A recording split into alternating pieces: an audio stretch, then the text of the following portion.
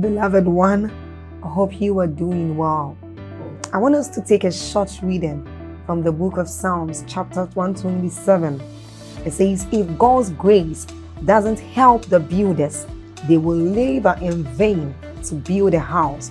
If God's mercy doesn't protect the city, all the sentries will circle it in vain.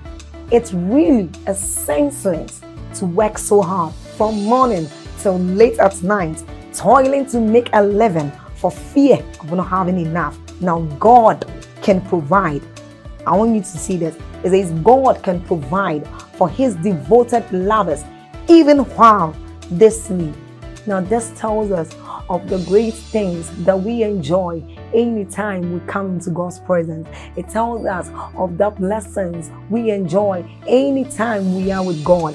And then we can do this through prayer, through the word of God, and even as we are about listening to that. So I want us to do something. We are going to like this video. So then please hit on the like button if you have not done so. This helps YouTube recommend this video out there to anyone, so everyone can have access to it.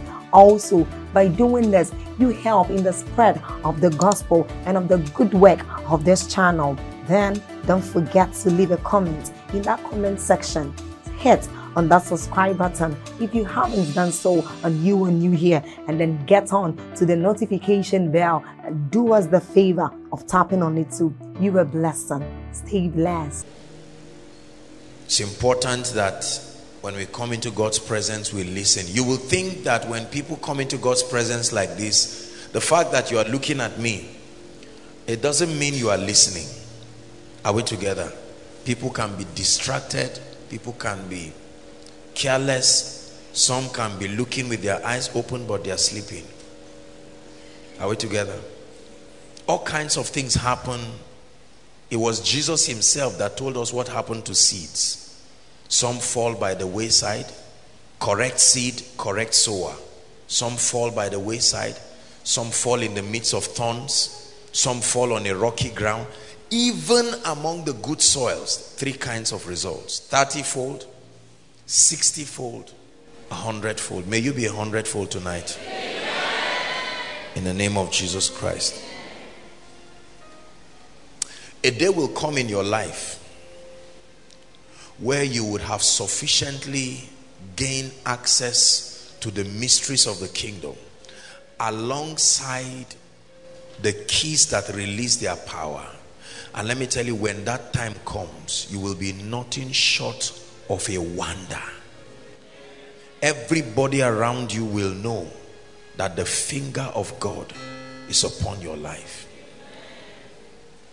We make impact in this world through mysteries. We make impact in this world not through desire. It takes more than desire to make true impact for the kingdom. I'll share a thought with us, and then we'll walk on a scripture, and then we'll pray. Hallelujah. I shared with us here, for those of us who were not there, please listen attentively. And by the way, those following us online, we love you, we honor you, you are part of us. That there are three platforms upon which impact is established. Please listen. When God is ready to reveal himself to a man, when God is ready to do business with a man upon the earth, there are only three platforms as revealed from scripture upon which that man will access capacity to make impact. Platform number one, encounters. Don't forget this. They are not cheap. They are not basic at all. Encounters. The first platform that grants a man access to walk with God is encounter. Everybody say encounter. Encounters are very, very important because they birth spiritual realities in our spirits. By encounters, I don't just mean visionary encounters, even encounters through the word. An experience that makes God real to you. An experience that makes a dimension of God real to you. It could be aided through a vision. It could be aided through a supernatural experience, but regardless of what platform it comes through, any experience capable of making a dimension of God become real to you is called an encounter. True encounters produce conviction. Not memory, conviction. A true encounter, listen, it doesn't just leave you with a memory. It produces conviction. If you tell me you've had an encounter with a dimension of God, I will know. I don't care whether you claim you had a vision or a scripture opened up to you. When it is opened up to you, the first sign that you had an encounter is unusual conviction. It translates to faith. If God gives you an encounter of his healing power, it produces conviction. If God gives you an encounter of a dimension of spiritual reality, it must come with conviction. Say conviction. There are so many people in the body of Christ who are not convicted about the things they teach. It's one thing to teach from a theological standpoint, and that's important. It's one thing to teach from a sociological standpoint, but it's one thing to teach from a depth of conviction. It's not by shouting. It's not the volume of your voice. It's not the repetition of your grammar. Conviction is a realm where you're speaking, your listeners know that the things you are saying are true with you. Say encounters. We must crave for encounters. You know, people who don't really understand this thing think that all we are advocating is that people begin to have out-of-body experiences, and they begin to propose as though you are telling people to not pay attention to the word of God, to now begin to contend for angelic encounters, heavenly encounters as above the word of God. No, the Bible says God appeared to Samuel in Shiloh by his word. Are we together? He appeared by his word. So an encounter doesn't necessarily mean until you see an angel and he says, promise, I was sent from heaven to you, that from today you take the healing power of God to the nations. And then every time you stand, you say, I remember what the angel said. Yes, that's an encounter. But there are men like Reinhard Bonnke who had encounters. They never had any visionary experience. When you listen to Reinhard Bonnke's story, he will tell you that a day came, they brought in a great man of God to preach. The man preached the first day and told all the sick people to come by the second day. And the morning of the second day, Reinhard Bonnke was excited because they were going to heal all kinds of sick people. In Africa, if you tell people to bring the sick, they are obedient. They will bring the sick. Whether they are related to them or not, they will. That sense of nationhood will kick in. They will drag every sick person. And so they brought those people, and the preacher told Reinhard Bonnke, he said, the Lord told me to pack up my things and get out of this place. You will preach and you will heal. Reinhard Bonnke said, no. You can't be playing. I mean, you are the great man of God. I'm only here to encourage you. And he said, I'm sorry, I have to be on my way. Reinhard Bonnke said he cried and cried because his ministry was about to be shredded into pieces. And then all of a sudden, that's an encounter. The word of the Lord comes. You don't read it, it comes. In the 5th day of the 5th month of this, the word of the Lord came. There's the one you try to get, but the one that comes is what produces encounter. And Reinhard Bonnke just looked and said, Lord, I will go and do the preaching and you will do the healing. And that was it. A man who has produced a ministry that has liberated Africa. Encounters. You can be reading a scripture. You can be reading John 3:16, but one day the word of the Lord will come to you. For God so loved the world that he gave his one and only begotten son, that whosoever believes in him. When that encounter comes, you can sing songs like, yes, Jesus loves me. You sang it in Sunday school. It was not an encounter, it was a recitation. But when it comes as an encounter, you will sing that song and you are crying, and somebody looks at you and says, you are deeper than this. And he said, that's the point. It has not come to you, but it came to me. Are we together? Encounters. My life is a testimony of encounters. I can point to you exact periods in my life where certain things happen that birthed certain convictions that have been responsible for releasing certain dimensions of spiritual possibilities. May God give us encounters. The meeting is called Koinonia, and the first thing you should get is an encounter. If you are a prayer leader without an encounter, a pastor without an encounter, an apostle, a prophet, whatever you call yourself, a time will come, your lack of assurance will become evident to those you are leading. Are we together?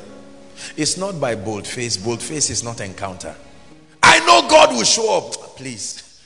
Encounters produce convictions unto death. But I know whom I have believed, and I am persuaded. Say, God, give me encounters. Say it again. God, give me encounters. You believe God has called you into the ministry of kingdom wealth, but you are not sure. You don't have encounters. So you are hoping you will be rich to prove to people that you were called into the ministry of kingdom financing. You lack encounters. Listen, an encounter makes your conviction as your primary evidence, not physical results. Your conviction becomes your primary evidence. So God can call you to the nations. As at the time you are speaking, the only other listener is your wife. But you still say, God called me to the nations. I love men of convictions. Conviction. Conviction. We live in a result-driven, a carnal, result-driven generation, where until you produce physical results that can be seen, people oftentimes will not believe you. So you will need encounters, let me tell you. So that when things do not happen the way you want, you are still left with your encounter. Job said, though he slay me, yet will I trust him. I know him. The God in the mountain is still God in the valley. Let me tell you why many people gas out. Many pastors, many preachers. I've seen a lot of preachers say, God sent me to so city. When the city became too hot and whipped them, they left quietly. Encounters give you stamina. Encounters give you stamina. Encounters give you stamina. He said, if you turn aside in the day of battle, he said, your strength is small. One guy came and met me one time, and he said, God has called him into the apostolic ministry. I said, congratulations. A few months later, it became too hot for him, and he came back. He said, I get it now. I'm an evangelist. I said, go. I told him, I said, go for a retreat that produces an encounter. Because he thought it's just in a name. Usually when it becomes too hot, people change. Persecution. We think the name will give you access for preaching fast. So you say, I am prophet A and B and C. And then the heavy controversy that lands on your head, you quietly remove it and say, I am Pastor Joshua Selman. Say encounters. May God give us encounters. One big secret in my life is that God used encounters to convince me of my call. Solid encounters. Both visionary encounters, word encounters, prophetic encounters. That's why no matter what anybody says or does, I will never even pray about it. That's how certain I am. When you try to explain things to people, you don't have conviction enough. Please talk to someone by your side and say, get conviction. Get conviction. Strong conviction. Are we together? Strong conviction. We doubt and we fall by the wayside and we make a mess of, and you know, it's a terrible thing to brag so much before people, and then you are now forced to defend your advocacy, but the encounter that will sponsor your confidence is not there. If I believe God has called me to carry the healing anointing, and there are 100 wheelchairs and I pray for them and nobody gets healed, I tell them, may God bless you and have a nice day. And I'll go to sleep. And someone says, but man of God, it's either you are backsliding or something has happened. I will go back and challenge myself to rise greater. But I will not go back saying, God, if it's that I didn't hear you well, can you explain to me again? No. We're laughing, but I'm trusting that God is speaking to us. Encounters. Do you know that the world follows men of conviction? If I am a thief today, there is a certainty about my stealing that will force you to say, look, this guy knows what he's doing. He's worth hearing. Terrorists are men of encounter and conviction. They have met spirits. The spirits told them certain things. So while the government is trying to advise them and say, why don't you become nice social beings? They say, all of you are confused and we are out to kill you and bomb you. And you say, are you sure you will do this? Yes. What of your life? What of your wife and your family? And they say, to hell with them. Conviction from an encounter. What encounter do you have that sponsors your confidence? Oh, I saw God give a Jimmy this. It's not enough reason. You must have a personal encounter. We lack this a lot. I'm taking out time to help you understand this. We lack this a lot in the body of Christ. You can borrow Joshua Selman's revelation, listen to one koinonia message and just write everything out and preach in a conference and say, God said there is this and that and that. But you know, there is a way people look through you and they see that even you, as you are preaching, you are just saying, Lord, I hope I'm right. I'm about to pray. Joshua Selman prayed after that message, and now I'm about to pray after my own. Then you stand and speak and say, I see angels everywhere, whether or not you are seeing them, because you thought I was lying. So now you say, I see angels. Overflow, are you ready? Say yes. No encounter. That's how preachers disgrace themselves. Convention after convention, till everybody in your circle stops bringing you for meetings, because you have a track record of copying with no results. Someone can guide you, but the ultimate journey is that you meet Christ. You meet him not just theologically, but you have an encounter. Say amen.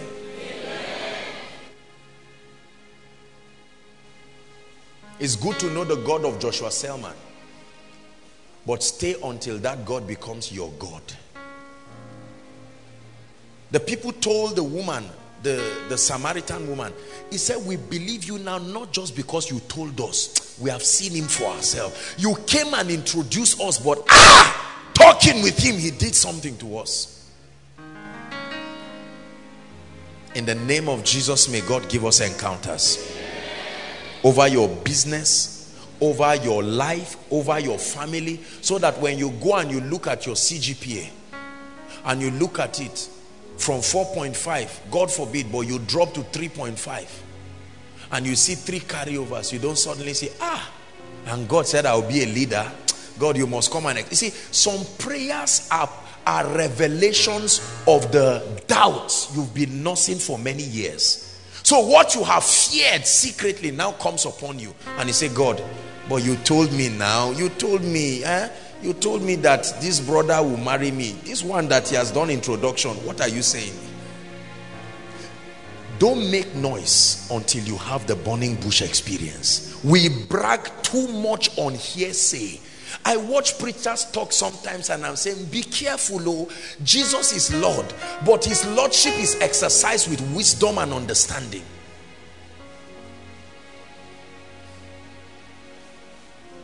If you are not healed in this meeting, except I'm not called, hey, at the end of the meeting only 2 people are healed.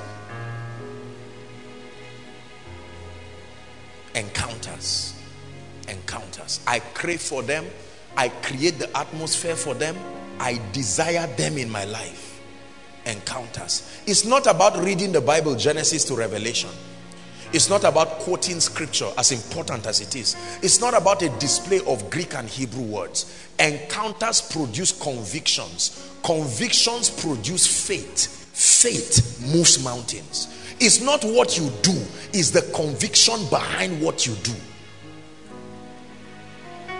Number two, the second platform upon which men do business with God is a comprehension or access to the mysteries and the principles of the kingdom.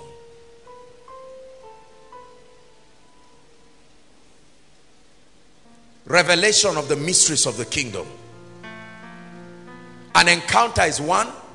You meet a person in an encounter, but you must comprehend the principles of the kingdom. Is God helping us tonight? Your knowledge of the principles, the working knowledge of the principles of the word of God is another platform for you to activate a life and a destiny of impact. So what principles do you know? It says, and I will give you the keys, right? And whatsoever you bind on earth shall be bound in heaven, King James says. Whatsoever you loose on earth shall be loosed in heaven. Amplified says, whatever you allow, whatever you disallow, the power to release realities and the power to close doors is called the key of David. Your life, there is a dimension of impact in your life. Hear me, brothers and sisters, that is a product of the mysteries that you know. This is what I define as dominion. You've heard me say it again and again. Dominion is not an impartation. Dominion is the resultant effect of your comprehending the mysteries of the kingdom. We've spent this year, as much as many other years, dissecting these mysteries. Under the teaching Secrets of the Kingdom, the series, get it, Secrets of the Kingdom, right? I taught you 6 mysteries that control mighty, dramatic manifestations upon the earth. Mystery number 1, I taught you, is the law of surrender. The law of surrender. That this is the mystery that holds the key to unusual amounts of unction upon the lives of people. Complete surrender.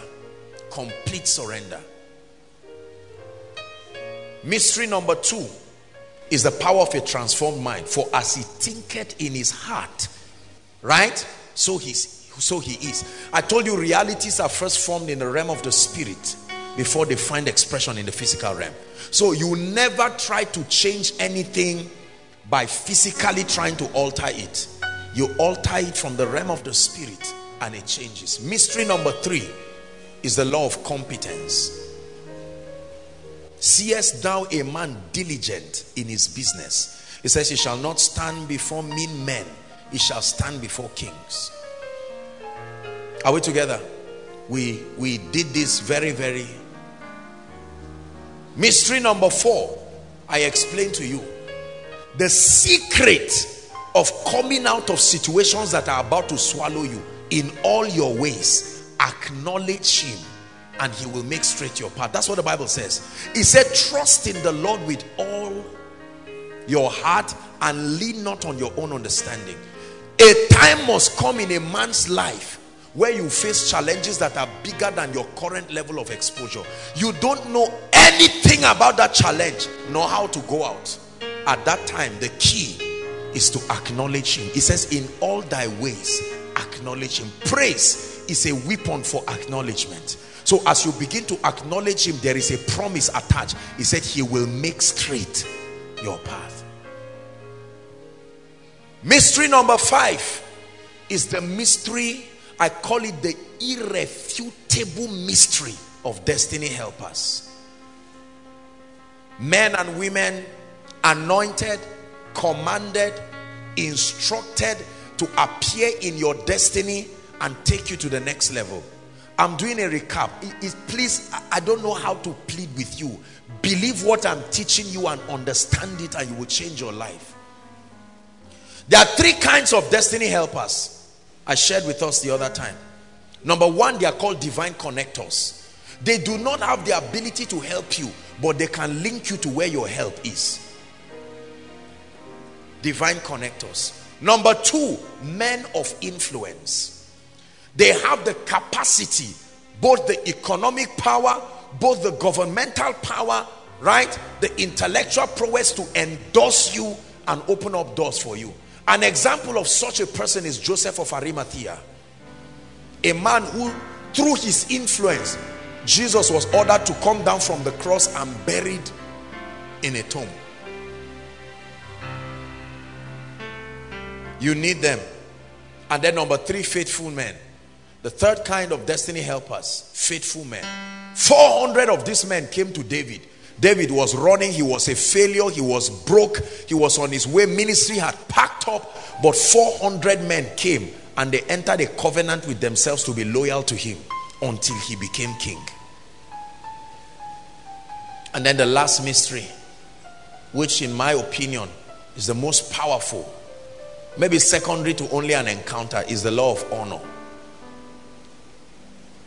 Hebrews 7:7. And without all contradiction, the less is blessed of the greater. I told you that there is a system in the body of Christ. Nobody blesses himself. You cannot lift yourself to a new dimension. Are we together? No matter how anointed you are, no matter how great you are, at every point in your life, there are people below you trusting God for your grace to lift them. There are people above you. There are those who already represent what your future aspirations are. And there are people who you represent their future aspiration. The recognition of that is the key to living where you are to the next level. You ignore the law of honor, you will pay for it dearly. You ignore the law of honor, you will pay for it dearly. There are human beings that represent systems. The recognition of what they represent, alongside the possibilities God has opened unto them, will bring you into their realm of reality. Honor is the key to access. Every time a door closes over your life, dishonor closed it. And every time a door opens over you, honor opened it. So there are many other mysteries that we have to learn. I can teach you mystery upon mystery upon mystery. One of it is, he that wants friends must first show himself friendly. Now, you read these things as verses until God opens your eyes. Then you will see the reason why many people never have the gift of men, because they are not friendly. To be friendly does not mean to be a clown. To be friendly means to be hospitable. Are we together? It says that you neglect not being hospitable, for in it many have entertained angels unaware. It was through hospitality Sarah trapped the angels, and they gave a revelation about the inevitable doom of Sodom and Gomorrah. And it was on the strength of that hospitality that Abraham was given access to that mystery, and with it he rescued Lot. Praise the Lord. The third platform upon which men receive from God and create lives of notable impact in the earth is covenant connection. Covenant connection. Covenant connection. May God make us believe what I'm sharing. May God make us believe it. May God make us believe it in the name of Jesus Christ. Covenant connection. The Bible, speaking about men and describing the nature and the character of their success, says, blessed is the man who does not walk in the counsel of the wicked, nor stands in the way of sinners, nor sit in the seat of the scornful. It says, but his delight, what is in the law of the Lord, and on that law he meditates day and night. Then it says, he shall be. This is how his success will be, in the similitude of that of a tree. If the Bible says you shall be like something, study that thing. It says the success of a believer will be like that of a tree. How does a tree rise? Number one, it is planted. From the stem that rises, branches begin to come. All branches do not move in the same direction, but regardless of their direction, The strength of the branches are determined by the strength of the vine that they are connected to. They may face different directions, and the trees can grow so tall, taller than buildings, and the trees can stand for years and decades. Branches fall and rise. They are pruned and they come again, but the stem connected to the root remains intact. Any branch that cuts itself outside of the vine dies. You don't water the branches, you water the roots, and it has a system. Are we together? Trying to pour water on leaves is a waste of time. A system. So he said he shall be like a tree. Listen, our personal spiritual growth is based on relationship, but kingdom advancement is based on covenant. Please, you have to understand this. Our personal walk with God is based on relationship. However, kingdom advancement is based on covenants. Not the covenant of Moses, not the covenant of the New Testament. I'm not talking old and new covenant. A covenant is a system through which God guarantees a continuity of his program. Now listen, look up please. Let me teach you this. Get it in the name of Jesus Christ. The way the kingdom works is through the principle of covenant and alignment. Please listen. So what happens is that every dispensation has a dimension of spiritual realities that they should experience, which is part of the ongoing unfolding of the multifaceted dimension of God. Are we together? So every dispensation has a dimension of God earmarked for them to experience. But the nature and the character of that revelation is such that when God wants to come in a dimension, to a territory and a dispensation, his first assignment is to find a man. Say a man. When he finds a man, he enters a personal covenant with that man. That personal covenant becomes the platform upon which that dimension of God is revealed to the dispensation. No other person will access that dimension in that dispensation out of alignment to the person in covenant with God. Are you getting what I'm saying? Yeah. God will not reveal the same thing to everybody. He will reveal the same thing to one person and direct every other person who wants to experience that part of him to align with the covenant that he has had upon that man or upon that system. Are we together? The yardstick that he uses to bring men to that experience is called an election of grace. It has nothing to do necessarily with their personal yieldedness. It is part of his sovereignty and his predeterminate counsel. So God calls men. Every time you are talking about redemption, the journey of redemption and the doctrine of Christ starts from Abraham, not Noah, not Adam. Are we together? Whether it's Christianity, whatever kind of religion, the moment they are communicating the doctrine of Christ, the genesis of the blueprint of the doctrine of Christ starts from Abraham. God called one man to come out of a place called Ur of the Chaldeans, Genesis chapter 12, right? He wanted to use his father, Terah, but something happened, and the baton passed on to Abraham, and he called Abraham, an idol worshiper, out of Ur of the Chaldeans. And he called him and he said, look, I am calling you out. Come out of your father's house, your kindred and all of that, and I will do certain things with you. And Abraham obeyed him. There are so many people in the Bible that represent God's covenant point. They are portals that open their dispensation and their generations to certain dimensions of God. That law did not die with the coming and the going of Jesus Christ. There are still men today that represent new dimensions of God or continuity of his program. Are we together? Alongside your encounter, alongside your comprehension of the laws of the spirit, your covenant connection to men or systems that represent the continuity of God in that dimension. But this is where Satan cheats a lot of people. Please listen to me carefully. This is something else I'm talking about, but we need to understand this. God asked me to reiterate these things. You know why we honor men? We honor men for many reasons. Number one is the anointing they carry. Number two, the sacrifice that they have with God that has brought certain levels of possibilities in their life. Number three is the spiritual system that they represent. When David wanted permission to fight Goliath, do you know the question Saul asked? He said, whose son is this? In other words, I want to know the tribe he came from so that I know whether this can be possible. This boy is too young. I'm a king.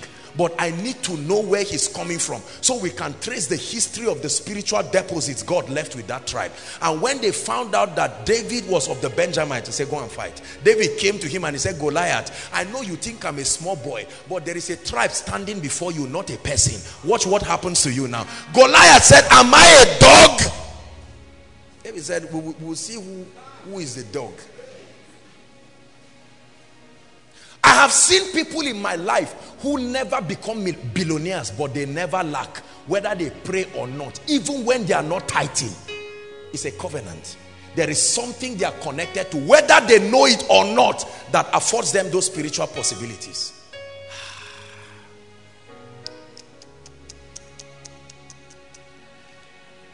Open our eyes, oh God, in the name of Jesus Christ.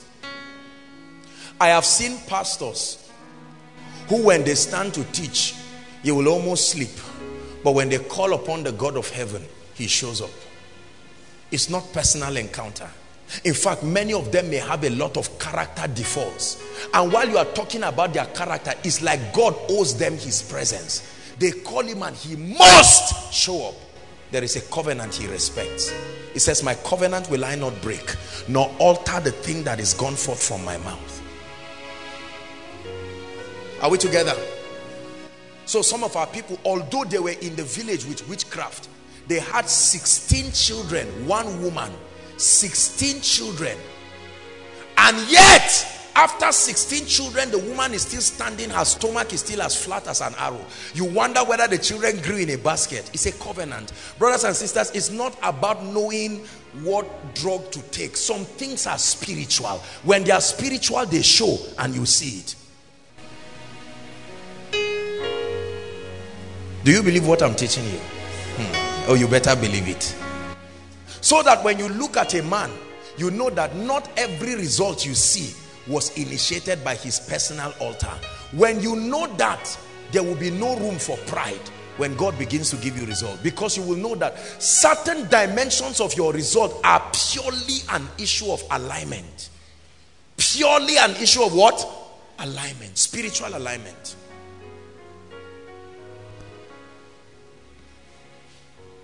There was a time, for instance, in Living Faith, it still happens, where there were strange testimonies. 2005, 2006, creative, those ones were, is what the Bible calls the working of miracles, not testimonies, where a man would tell you, I was a cleaner, and by Sunday, the owner of the company said he's leaving Nigeria, and they made me a CEO.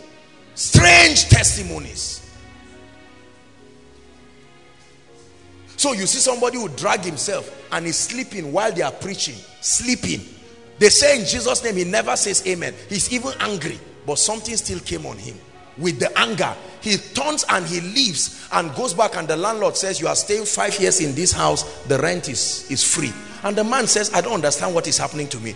2 weeks later, they call him and say, there is a job we want to give you. And he says, I don't understand. There is a covenant. When God looks at you, he sees the covenant.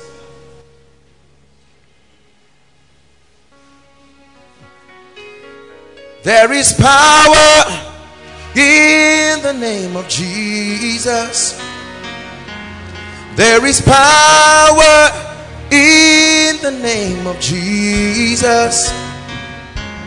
There is power in the name of Jesus to break every chain, break every chain. Hallelujah. If you know this thing I'm teaching you, you can make, it's not a license to sin. You can make the worst blunder on earth quarter to shame. The covenant kicks in and God says, I remember. Jonah was running as a rebel, but God used what happened to describe what will happen to Jesus. Jonah, it says the same way Jonah was in the belly of the fish. Was that a good testimony? Yeah, Jesus used it. God had Solomon for the sake of his father David. When Solomon dedicated the temple, he lifted the temple and he said, Lord, I enter a covenant with you that whoever faces this temple and pray, whether their faith level is there or not, hearken to them. So in the days of Daniel, they signed a policy and they said nobody should pray. Daniel knew that if he would use his personal faith, he's a human being. The truth about it is that it was not just his personal spiritual life. So he opened the window to Jerusalem and he started praying.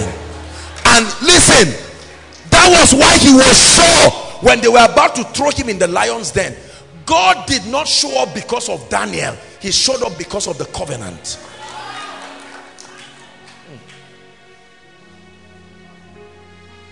What have you enjoyed in your life because of covenant connection? Some of us, every good thing that has happened to you has come because of your personal push, which is good. But brothers and sisters, the demand that life will place on you will be greater than your spiritual life. And if you have to wait till you become strong, you may not even live for that to happen. There are people in Koinonia here, they are not tithing, but they are having strange results.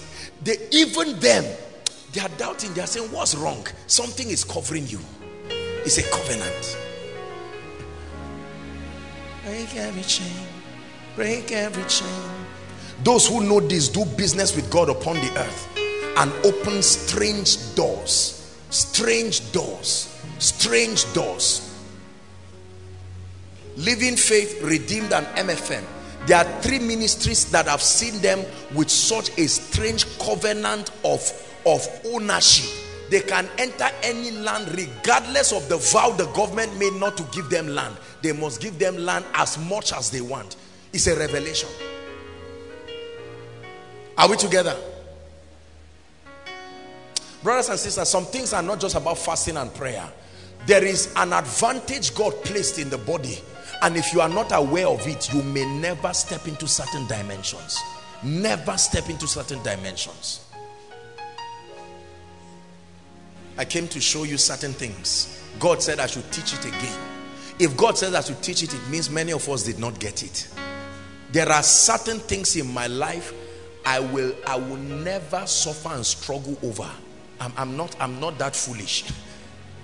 I am not that foolish. You see, it's a painful thing when you are suffering certain things that is available by covenant to the tribe you belong to. Break every chain, break every chain, break every chain, yeah. Break every chain. Elijah was a man who had a covenant with God that represented the system of the prophetic and the apostolic. He had other sons called the sons of the prophet. Is that true? But he had a strange man who was a farmer called Elisha. Elisha was not a prophet. Elisha was a farmer. He casted his mantle upon him and Elisha started following him. Join other prophets. Listen. And then the Bible says a time came when Elijah was about to go to heaven. Is that a normal human being? Is that how you go to heaven? But that's how he went to heaven. That's how you know that it's not a normal human being. He knew where the gate of heaven was, beyond the Jordan. He said, I'm about to leave. He knew where to wait for the chariots. A man was taking fresh air on a mountain and they came to harass him. He used one of the elements of the supernatural called fire. He said, I will not just use my mouth. If I be a man of God, let fire come from heaven. He prayed once and fire came. Is that how you pray when you stand? Look at what Koinonia, hear what I'm teaching you. Listen. When they were about to judge the prophets of Baal, there are some dimensions of witchcraft that is your covenant of connection that dislodges them. Not just your personal prayer and fasting. When the prophets of Baal were there, they were prophets under the custody of Jezebel. And look at the mockery. Elijah said, laugh. He said, cut yourself, shout. Maybe your God is sleeping. If I am Elijah, I will be fasting. Deliver me, oh God. Wipe my tears. For the sake of your glory, I will be writing out the worship songs, looking for somebody to play a cymbal. But here was a man crossing his leg and mocking at them. From morning till evening, he laughed because he knew they were wasting their time. After everything, they cut themselves so that their God will see blood and remember their covenant with him. When they tried singing and praising and it did not work, they danced around the prophets of Baal. They started bringing blood. What is blood? The covenant. Baal, remember our covenant as prophets with you. And Elijah shut the heavens and said, keep calling on him. Then when it was time for Elijah, I thought Elijah would have just said, all right, God, fire come down. He would have been surprised. He said, give me 12 stones. 12 stones. Listen, let me teach you something. The Bible says in the New Jerusalem, it said the gates of the city, there were 12 gates, and the gates had a name of the 12 tribes of Israel. Every one of those tribes represented a dimension of God, and 12 foundations having the name of the apostles. He said, give me 12 stones. And the prophets of Baal were watching. After it, he put a sacrifice, and then he said, pour water. The water was a mystery. He was not just trying to say so that you don't think I hid fire, because there are three forces that open the gates in this earth realm: the spirit, the water, and the blood. So he said, pour water. Afterwards, he lifted his eyes to the heaven. The pattern was correct. Follow me. And he said, oh God. And the fire, the Bible said the fire came, licked the sacrifice, and swept everything. Right? And then hear what he said. The moment that happened, he said, pursue all the prophets of Baal. Don't let one escape, and kill them. Hear me, people of God. There are dimensions, there are kinds of mountains that were never designed to be approached alone. We fool ourselves thinking because we know God, every mountain will just go like that. It's, all things are possible, but they are possible based on the knowledge available to you. If you can see me as I'm going, you will have something. The moment he left and he held the mantle, he would have gone to the well and say, I am a man of God. Pat, he would have been surprised. He said, where is the Lord God? As far as God was concerned, he did not see Elisha. He saw the covenant. Did the water obey? Absolutely. Do you know why Joshua was successful? God transferred a mystery to him. As I was with Moses, as I was, the way I related with him, so I will relate with you. He said, and because of that, no man will be able to stand against you all the days of your life. So when the angel appeared, Joshua removed his knife and he was going to kill the angel. The angel had to explain. He would have died. The word of God would have killed the angel, not the sword of Joshua. He said, are you for us or against us? And the angel said, hold on, neither. He had to explain, because a man was running with the word of God. The Bible says, for instance, it says, where 2 or 3 are gathered, where? In my name. The meaning is, as touching my authority. There is a dimension of God that only shows up under corporate fellowship. You will never have that dimension alone in your room. Fast for 100 days, you will not see those things. That was why the psalmist was crying. He said, early will I seek you. He said, to see your power and your glory in my life, as I have seen in the sanctuary. There's something I've seen that only happens when believers gather. I've not seen it. Can you make it happen in my life? Hallelujah. He says, if 2 of you shall agree, hold my hand, Saint Jimmy, as touching anything. There are certain levels of prayer that is not just about I am alone, the veil has been torn, I'm alone, I can access Christ. It's a system. There are certain levels of difficulty that when 2 or 3 agree, you can just say one prayer. That was why the apostles, when they were threatening them, did they pray individually? Acts chapter 4. Remember, they came together because they understood this. It took that kind of grace to bring the Holy Spirit on the day of Pentecost. They could not pray alone and have the Holy Spirit come.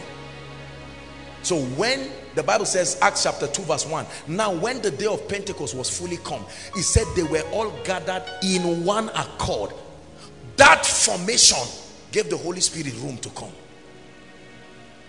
In Acts chapter 4, when they threatened them, they came together and said, Lord, behold their threatenings. It says, stretch forth your right hand now to heal, and that signs and wonders be wrought through your holy child. And the building shook.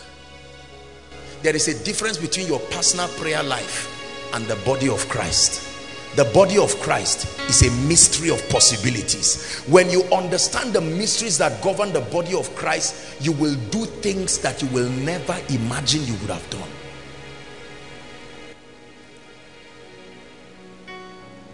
Are we together? I remember when a few people wrote jam here. You were testaments of the things, marks being added. I'm not talking of those 40 marks. You see people, someone will check his jam 197, go and check again 231. How did that happen? Look, let me tell you something. When you see a man of God, study the systems around his life. Don't just say this person is anointed, he has power. What makes the heaven owe him? It's like God owes certain men of God a debt he must pay. Even if they call his name joking, he has to show up. There is something that makes that happen. My altar is calling you, oh God. My altar is calling you, oh God. Our covenant is calling you, oh God. Take my praise,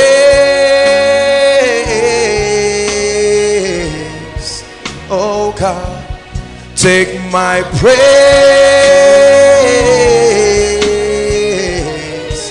oh God. Sing it one more time.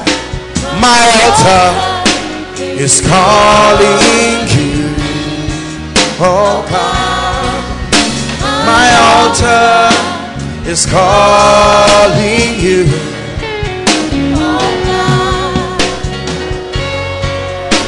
is calling you, oh God. Take my praise, oh God. Take my praise.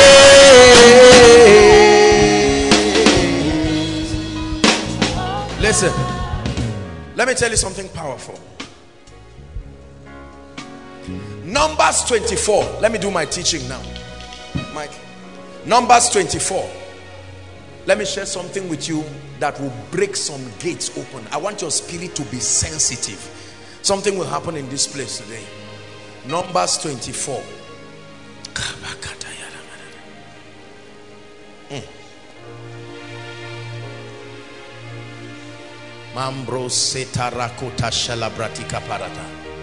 Balaam was called by Balak to curse the nation of Israel. I've shared it here. The Lord asked me to repeat it, so I'm repeating it. Now listen. And when Balaam saw that it pleased the Lord to bless Israel, it's actually 23-24. I'm jumping for time's sake. Follow the story. He went not as in other times to seek for enchantment. Now there's a lot to say about Balaam. The Bible talks about the doctrine of Balaam, the error of Balaam, the way of Balaam. There is a long story on that. I don't want to go into that. But he set his face towards the wilderness. Let's rush it. Go ahead. And Balaam lifted his eyes. Balaam wanted to find out where. Listen. Let me explain the whole scene for you. A prophet is brought by Balak, and he said, cause koinonia. Make things to start going wrong for people. Are we together? Now Balaam tells them, look, I am a prophet. In other words, I don't speak the way I want. So as we stand here, whatever you hear me say is what God is saying. Agreed? They said agreed. So they brought gifts. Balaam would have sought God by lifting his face to the hills. That's the key. Psalmist said, I will lift up my eyes to the hills. They know where their help comes from. But now Balaam used enchantment so that God would not be able to prophesy through him.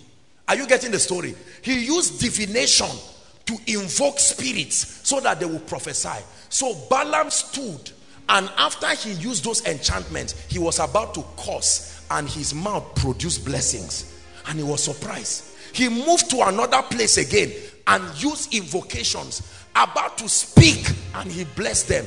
He went to another place, about to speak, and he blessed them. And Balaam said, Balak was angry, and he said, what is all this? I brought you to curse them. All that has been coming out of your mouth is blessings. Please watch this. And Balaam lifted his eyes to check. They were on a mountain, and he said, no, I'm a prophet. Let me look. What is the reason why no curse is working? And this is what he saw. Hallelujah. And he saw Israel abiding in what? His tents. There was a spiritual formation from the valley. Israel were wise people. They didn't just say, let's rest. They said, it is possible that the kings will come and destroy us. So let us engage the formation. There is a pattern. They arranged themselves according to their tribes, with the ark of God being at the center. And they said, let's see who will curse us. They kept the ark there. So when Balaam stood at the mountain to curse, the ark fought him back. And he said, I don't know what is wrong. I can't curse them. I can't curse them. Then listen to what he said. According to their tribes. And finally the Spirit of God came upon him. This is what he said. The secret. And he took a parable. That's how prophets. Remember Hosea chapter 12. I have spoken in similitudes or parables. I have multiplied visions. He took a parable and he said, Balaam, the son of Beor, had said, speaking about himself, and the man whose eyes are open, talking about himself, had said, verse 4, and he had said, which heard the words of God, which saw the visions of the Almighty, falling into a trance but having his eyes open. Verse 5, how goodly are thy tents, O Jacob, and thy tabernacles, O Israel. That's the secret. I look at your tent and your spiritual formation, and I see you arranged in a way that no curse, no enchantment. That's why he said no divination, no enchantment against Jacob. It's not just because they are Christians. Please listen to what I'm teaching you now.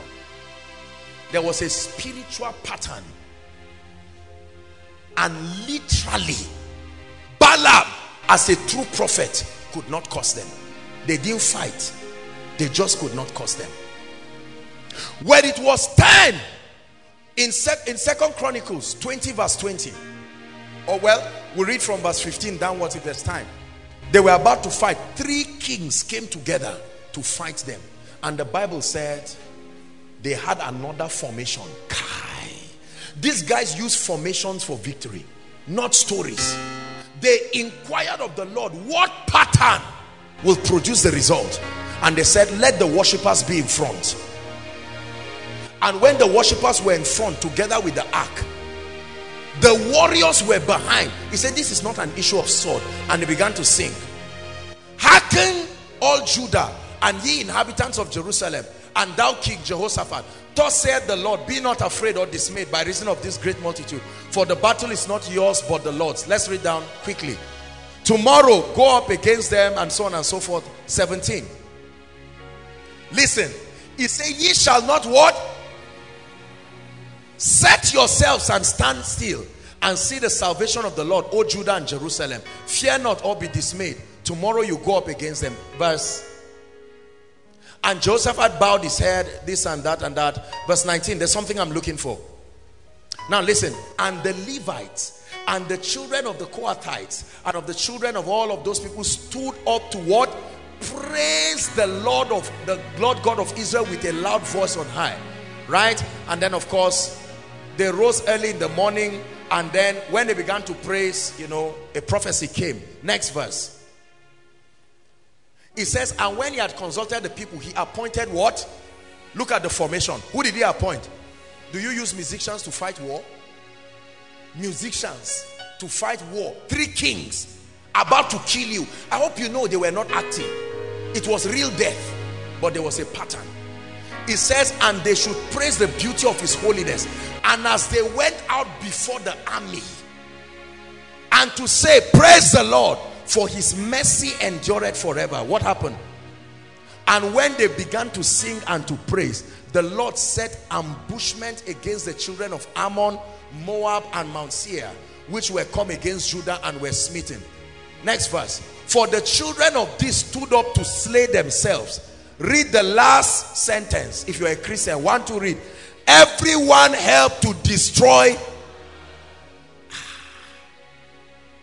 Military people killing themselves. There were 2 left. And he said, who dies first? Say, you, he now killed the other person and killed himself.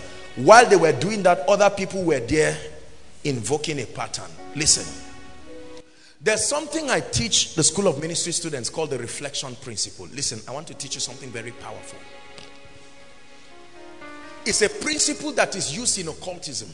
It's a principle that is used. It was an aberration of God's principle. Listen. You only host a spirit and a dimension of the possibility of a spirit if you create the atmosphere for that spirit to feel at home as though it were in its primary place of habitation. Are you getting what I'm saying? So if the ambassador of US comes to the US consulate office in Abuja, it was designed to accommodate him, his appetites, the colors, the architecture. Are we together? There is a pattern based on the ideology of the United States. They built the embassy that way. So whether he is in Nigeria or he's in America, it does not make any difference to him, because the embassy in Nigeria reflects the dexterity and the glory of America. Are we together? Now watch this. If I want a spirit, any spirit, please give me this, sir. Sorry. No. If I want a spirit, assuming I'm a herbalist, I am not a herbalist. Assuming I'm a herbalist, are we together? And I want a spirit to come upon this. I'm not just going to say, spirit come. Spirit break out. And then you think it will come. No. I must find out what that spirit is and the nature of its operation and the kind of atmosphere that makes it come. And I will make this water become like the atmosphere. The spirit must come. Atmospheres are magnets. They draw spirits and they draw possibilities to the earth and to territories. Please listen to this. This is very important. So this is what the psalmist said. The Holy Ghost wanting to come into the new creation. He said, a body hast thou prepared. You prepared it in such a way that when I come into that body, it will be as though I am in heaven. When the body was prepared, the spirit could come. And that body today is called the ecclesia, the body of Christ. It was built in a particular way. Christ, the foundation, the apostolic and the prophetic, and then it rises, and he said, that body you have prepared for me. So God is able to function on earth because of the body that has been prepared for him. Are we together now? When during our traditional festivals, when they want to see certain spirits, what do the masquerades do, or the priest? They wear a particular attire, having a particular kind of animal skin, alligator skin. Then some use snakes, some use hyenas. Come on, talk to me, Africa. Are we together? So we have, don't act as if you came from the Middle East. We're here, we're home. Amen. They use fire. They provoke these spirits. they start chanting tongues and start moving in a particular direction. They can move here small and come back again. They can run and come back. While they are doing that, someone can be playing drums. Are we together? And then at a particular point, the snake will start coming out.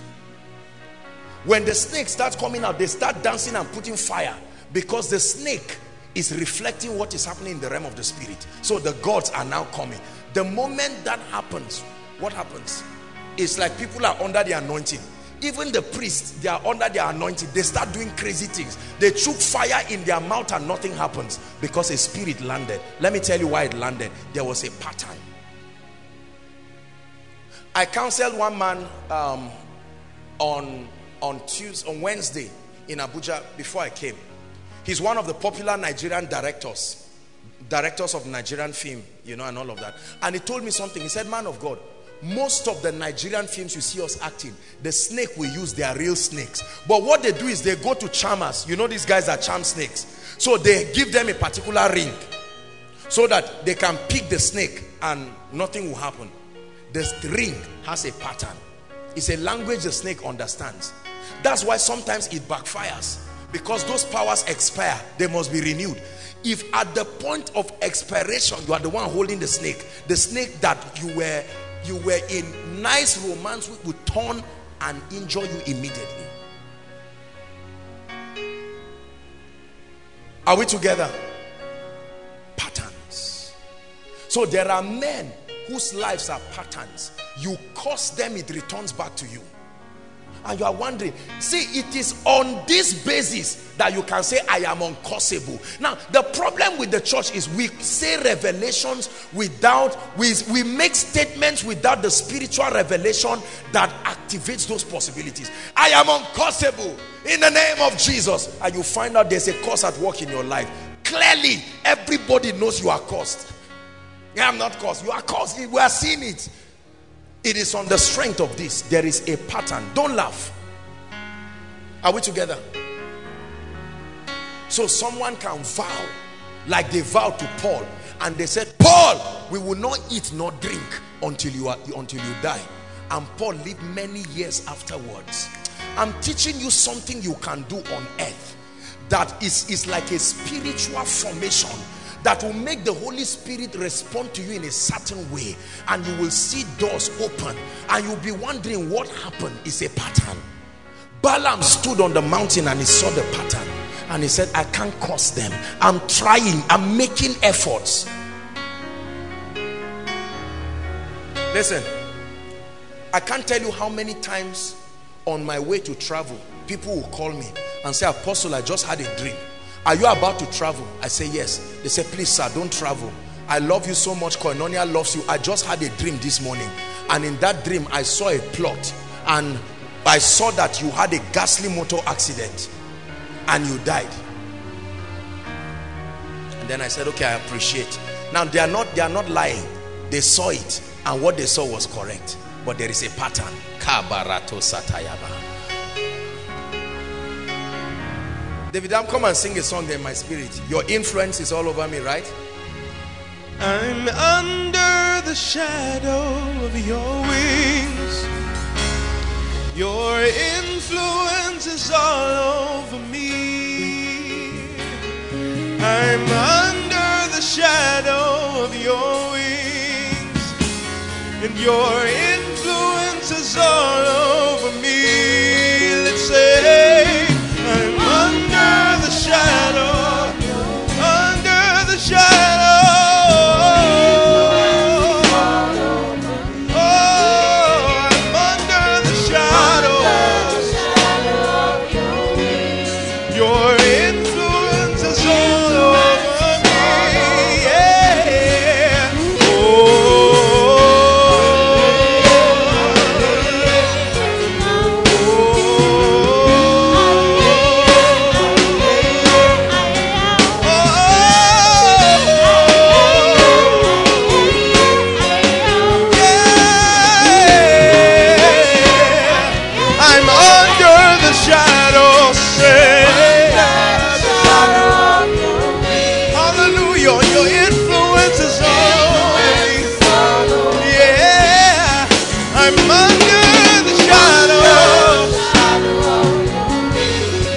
Your influence is all over me. Yeah. I'm under the shadow. Under the shadow. I'm under the shadow of your wings. I'm under the shadow. Your influence is all over me. Hallelujah. Please sit down. Listen, brothers and sisters, when it comes to kingdom advancement, don't just think of your personal spiritual life alone. There are limitations to your personal spiritual life as far as kingdom advance is concerned. There are certain strategies of witchcraft that it takes more than you as a person to conquer. It's not that Christ is not King of Kings and Lord of Lords. Please hear me. Is a law. There are formations. There are things that have been engaged that requires the strength of the body, not your strength alone.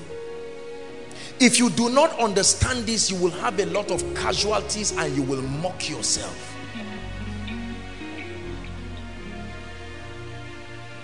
Spiritual patterns, formations that make men formidable on earth. They wanted to curse you. Just like somebody from your village now wants to curse you, and you have been saying, in the name of Jesus, I'm uncursable. I agree with you, potentially, but you have to engage the mystery that makes your word valid. Otherwise, you will be shouting, I will not be cursed, until they kill you like a chicken. Are we together? Please listen. Listen. There are 3 of these spiritual patterns that I want you to learn tonight.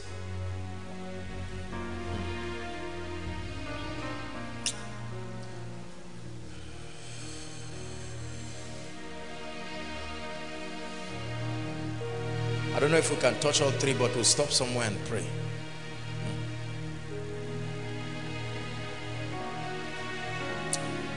The first of that pattern,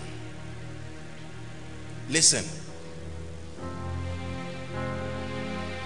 is the power of altars.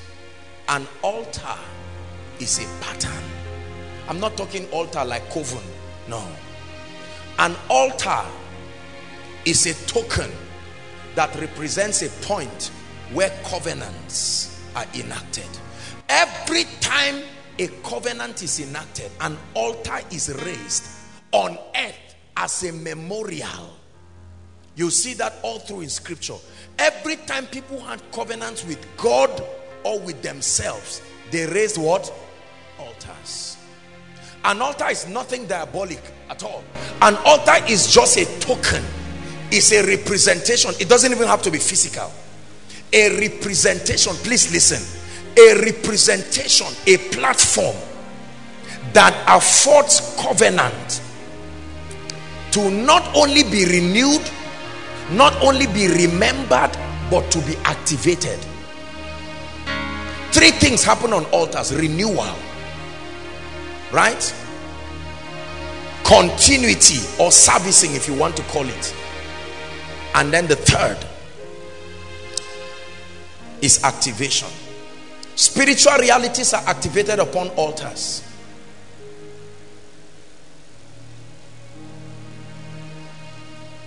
Listen, please listen. Every man of God, every true ministry called of God has an altar. They may not call it altar. They may call it all kinds of things. Some call it covenant, some call it altar. I don't care what they call it, but this is what it is.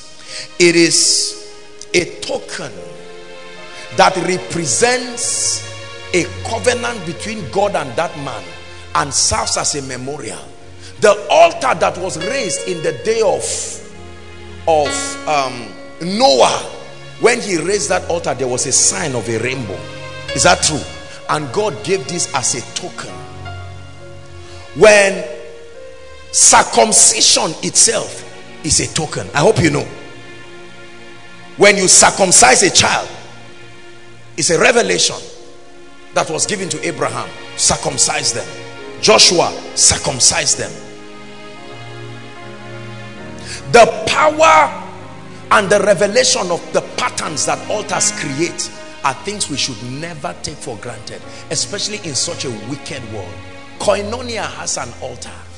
You hear us sing that song, my altar. It's nothing diabolic. I don't mean babala or something. No, that's not what I'm talking about. As a person, there are covenants that I've had through my encounters with God that have become the platforms upon which certain possibilities ride. The same way I have gleaned upon the covenant of others with God, and it has become an advantage. It has boosted my personal spiritual life. It has boosted the possibilities that I can see in my own life. Please hear me, and I want you to be sensitive. We're about to pray. Be very sensitive right now.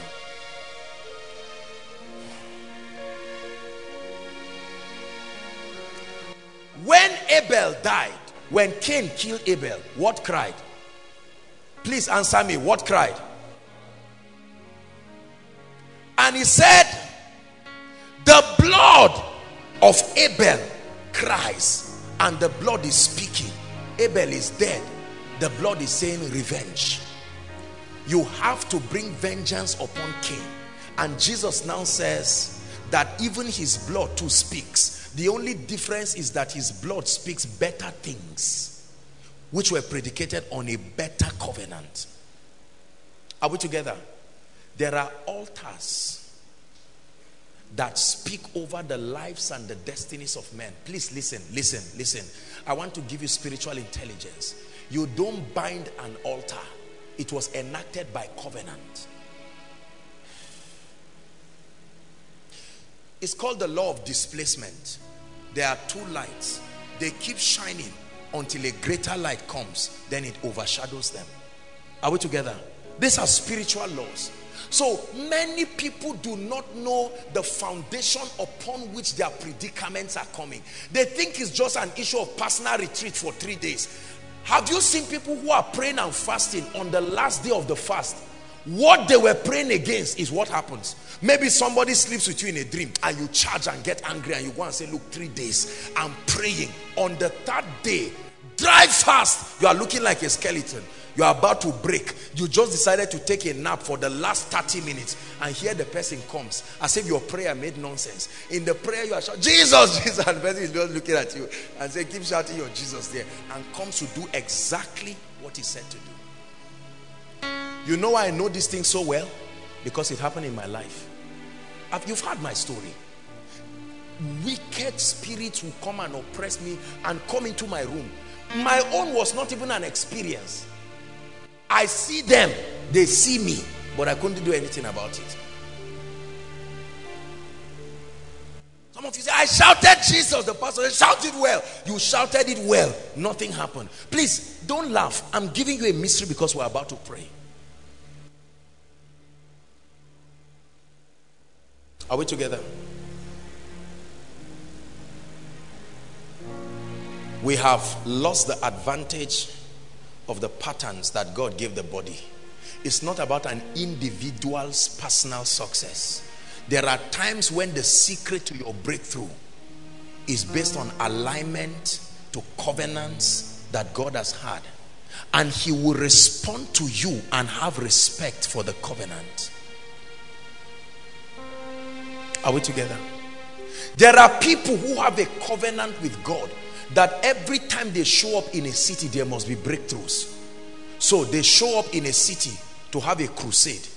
And when they show up to have a crusade, people who have no business with that crusade receive breakthroughs that have nothing to do with that ministry. Because for as long as that individual is there, that territory has an advantage of tapping into the covenant that he has. Are you getting what I'm saying? There are people who personally their prayer life is dead. But when they get to the prayer department on Tuesday to pray, you find out that you who was struggling to pray for 5 minutes, you now stretch for 2 hours. It's because something piqued you. That's why you can go back home and say, So it is God's system to help you, so that even when your spiritual life is down, Satan will still not be able to reach you. Before you come back to life, there is a system that covers you.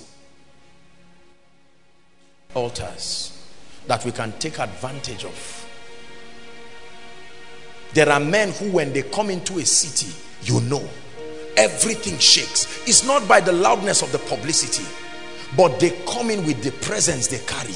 They come in with the covenants that they carry, and you find out that there are strange results, strange testimonies that happen to people, and then they leave. We'll find somewhere and stop. I want to pray. My life has changed like day and night because of this truth that I have discovered. I found it as a key, because there were certain limitations in my life. Though anointed, though a great man of God, though having encounters with Jesus, at a point in my life there were certain mountains that would not move. There were certain doors that would not open, regardless of what I did.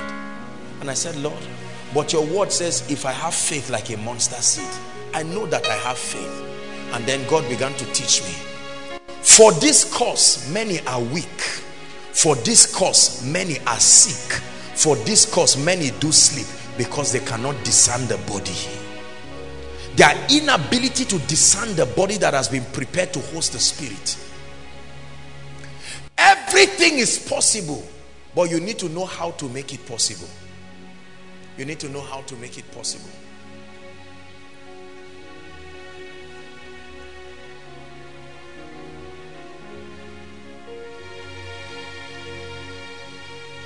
This night, looking at me and hearing me by the thousands, are men and women who have done certain things alone. You have struggled. Spiritually, you love God. You have held on to some of these principles, but the truth is that door has refused to open. You have done what you know to do. I show you the third key you must engage. It's called the power of alignment to covenants. The power of alignment to covenants. The power of alignment to covenants. God has entered covenants with individuals. He has entered covenants with systems. Please, I can beg you. Some of you are looking for admission. Listen to what I'm telling you and get into school. Otherwise, sit down there roaming around that you have 230 and repeat the same nonsense that has been going on. Some things in life will not move just by your personal faith.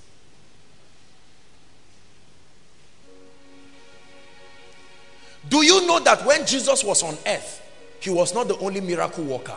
Please answer me. Is that true? There was a time his disciples saw other people who were not in Jesus's camp, but they were still performing miracles. Not by Baal, not Beelzebub. And they said, Jesus, this is strange. I thought you were the savior. And he said, paraphrasing, I came to introduce something new, but until the new comes, the old is still valid. There was a way miracles were done in the old covenant. There were people who believed it. There was a priesthood that made it possible. For instance, an angel will come and stir the water. Was Jesus around when it happened? No, but it happened.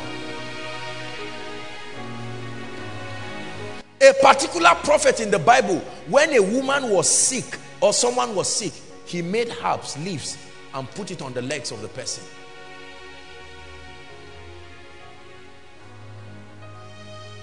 Are we together? If you understand what I'm teaching you, then you will know that when you stand and the mountains look like they are not, you have done all you know to do. Listen, stop trying harder. The key is not harder.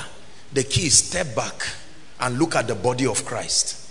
Don't look at yourself again. Look at the body of Christ. What spiritual tribe is connected to the possibility that will open the door I'm looking for? You can be a man of God full of grace and prayer, but you know that there is no prosperity in your ministry. And you are saying, Lord, we have prayed, we have fasted.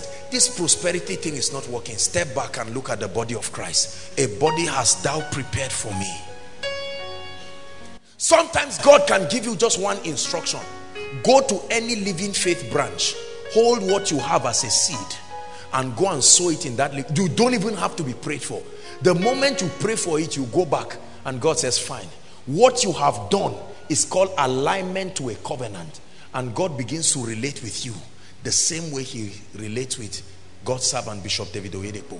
And you will find out mysteriously.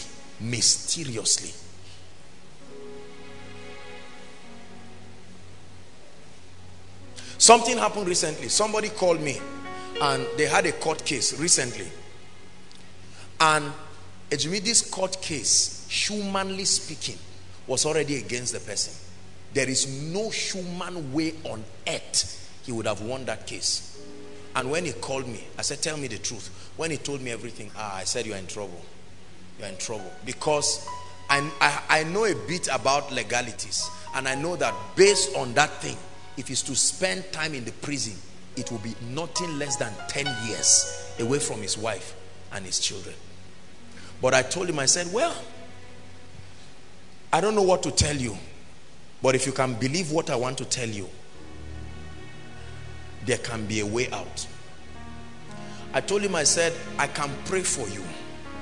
God has given me grace for territories, and I want to pray for you. I prayed for that guy. Do you know, I got to find out he didn't even show up on the day of, because of fear, he didn't show up in the court.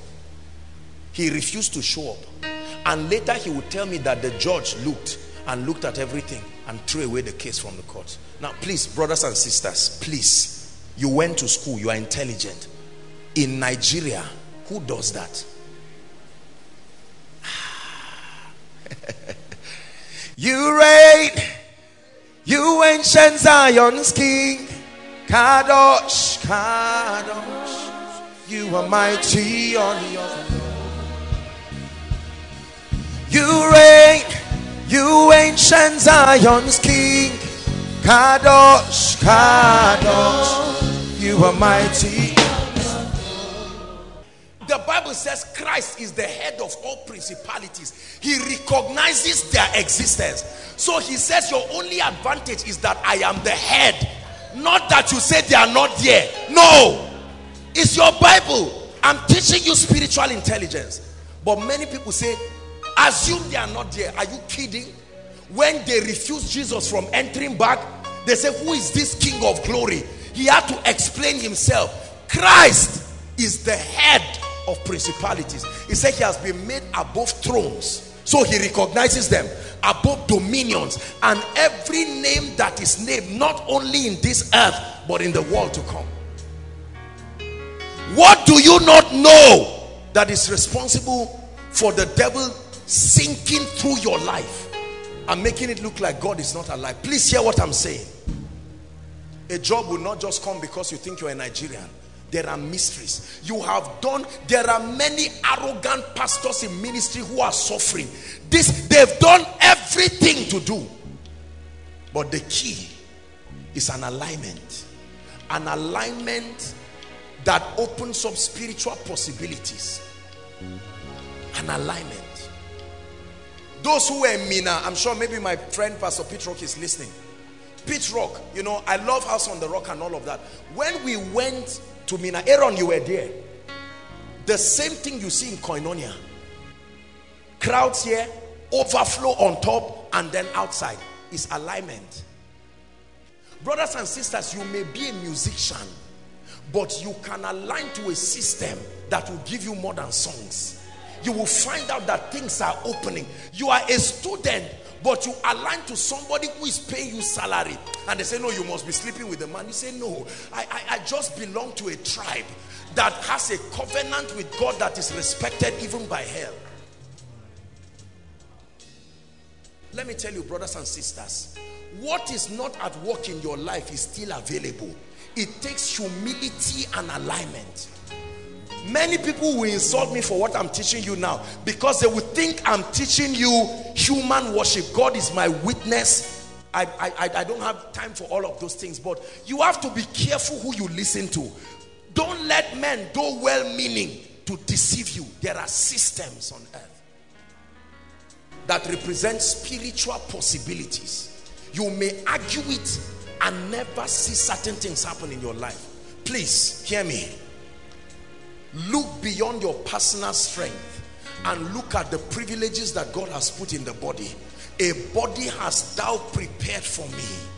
A body hast thou prepared. This koinonia that you look at every time, maybe one day I will take out time and share the whole journey, so that you will know that this is not just an ambition of a man to have a ministry.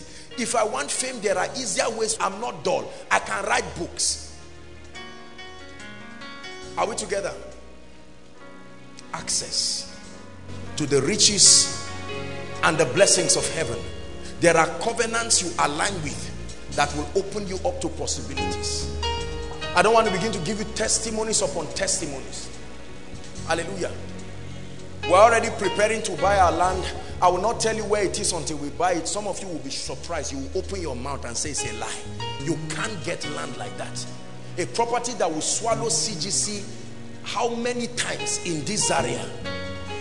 Because when you catch the keys, listen. I don't say this to brag. I'm challenging you. It's not by trying. No door opens to shouting. It opens to keys. God is giving you something now. You have been writing jam. You are brilliant, but it's not working. Don't stay foolishly and say, I know this time around, I got 250. No. Are we together? Possibilities. There are men and women who God has put in the body of Christ in territories. That's why Satan creates a lot of controversy around their life, to fight them so that what you are supposed to receive will not be given to you. But as we pray, the devil is a liar. Somebody's door is about to be opened. Rise up on your feet, everybody, and let's pray.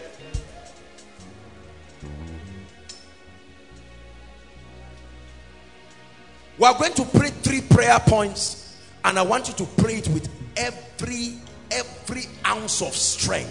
No carelessness, no looking around. You're going to cry to God.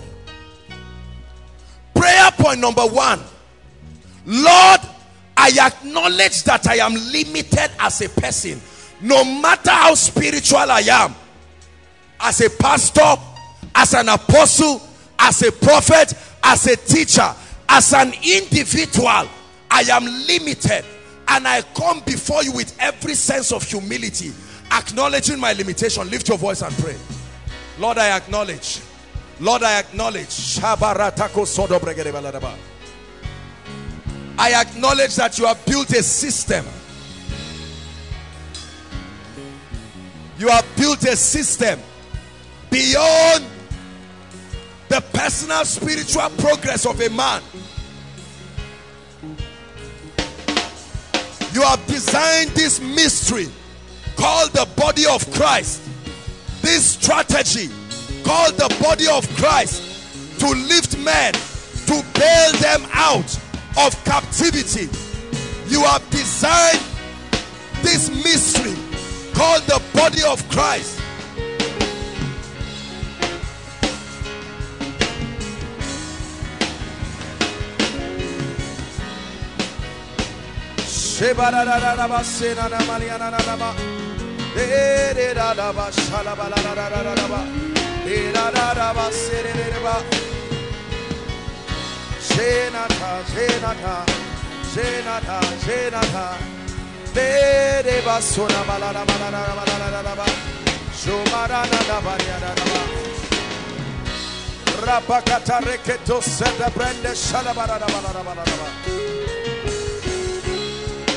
Hallelujah. Look up, please. Prayer point number 2. I want you to be sincere before God. Mention all the things you know you have tried and done all you know to do but has not changed. Mention it before God, because we're about to engage a mystery. Lift your voice and pray. Lord, I've prayed over this failure in my family. Nothing has seemed to change.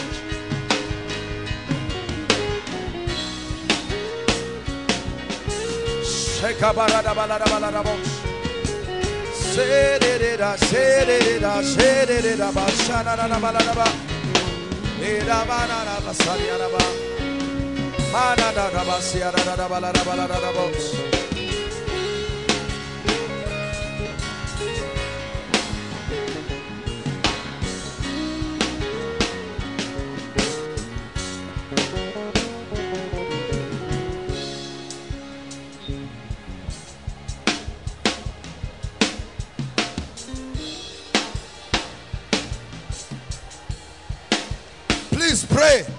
Outside, make sure you're praying. Those online, make sure you're praying.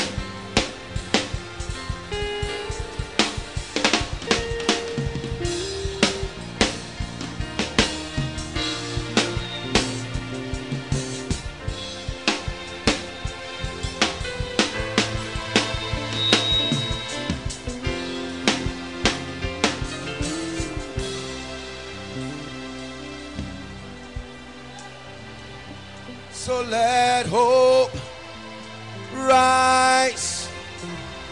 Darkness trembles in your only light. So let hope rise. Darkness trembles in your only light. So let hope rise.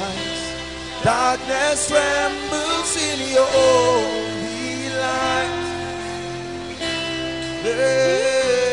Let hope, yeah. Darkness trembles in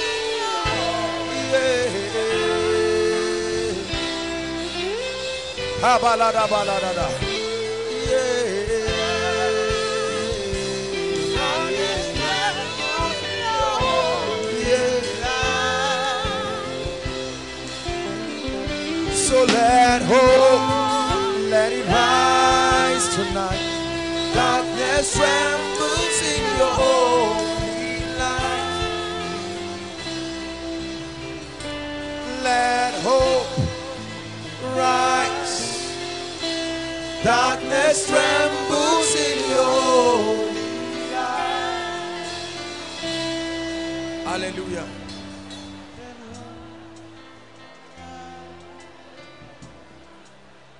Listen. As holy as man tried to be, there were some things he could not do for himself. So Jesus had to come. And man's salvation now is tied to his alignment to the finished work of Christ. It's a pattern. There are times your victory will be based on the finished work of others. Not just of Christ, but they have cried the cry for you, so you don't cry again. They have taken the scars for you, so you don't take it again. But if you do not know, Satan will cheat you. There are times you will stand before that Red Sea. Please hear me, just a symbol, please. You stand before the Red Sea, and the Red Sea will refuse to part. You will invoke your personal altar. It will not open. Let me tell you, there are stubborn challenges like that in the life of a man. You will agree with your wife, your husband. It will not move. When all else fail, switch. Switch. Remember what tribe you belong to. Remember the spiritual possibilities that come. And say, oh God of salvation, remember, remember, remember.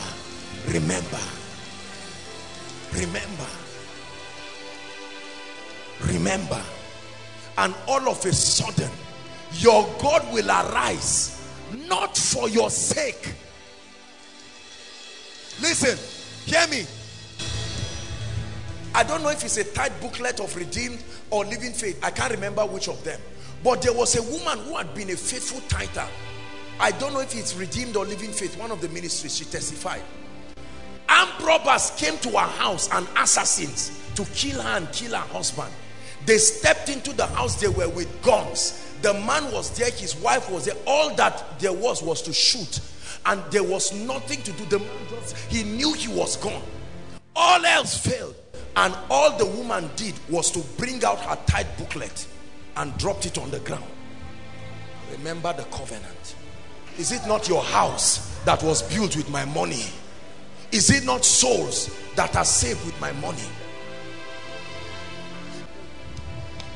Don't waste your time trying to say one day God will come. No, that one day you can create it. The day the pattern is there. As powerful as Jesus was, his heavens were closed. until he had to encounter a man.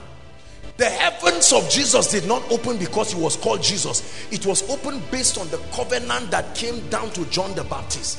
And so when John the Baptist saw Jesus, he said, behold the Lamb. And he said, that's not the issue, my heavens are closed. And he said, suffer it to be so. I can't neglect the pattern. And when John dipped Jesus and brought him out, there was a transference, and God responded. The heavens opened, and he said, this is my beloved son. Please hear me. It's not as hard as your life makes it look. You just don't know what to do. We are going to cry and say, Lord, show me what I must do to come out of this challenge in my presence. Lift your voice and pray. There is always something to do. Koinonia, cry. Show me, oh God, what is the secret, the missing link to my healing ministry, the missing link to bring prosperity to my life.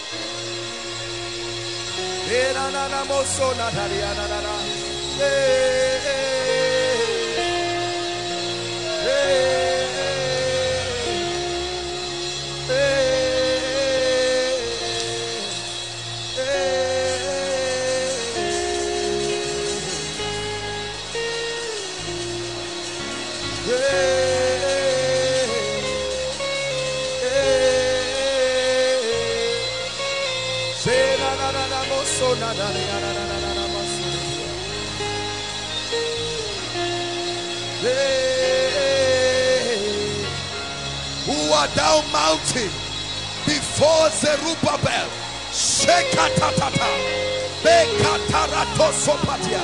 There is a mystery, there is a pattern, there is a mystery, there is a pattern.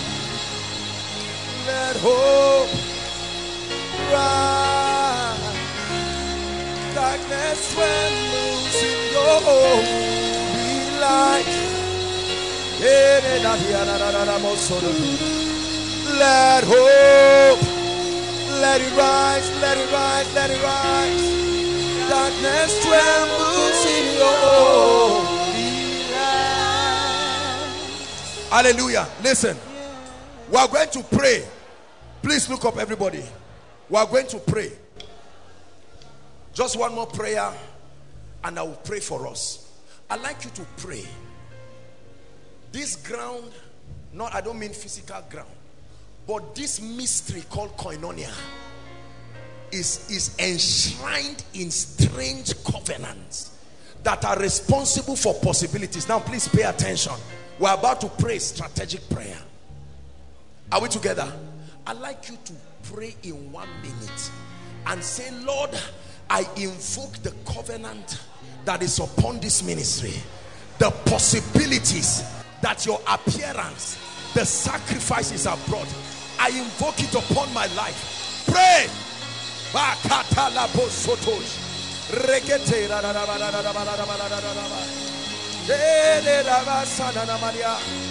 The covenant of open doors, the covenant of his Shekinah glory, access to kings, access to strange favor.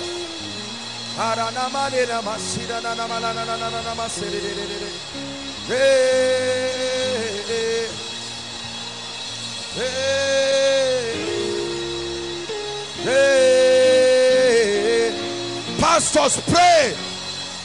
Let it come upon my ministry, oh God. Pray. Let it come upon my life. Say Kamariana Malana Masede. Say Nana Masena Namade.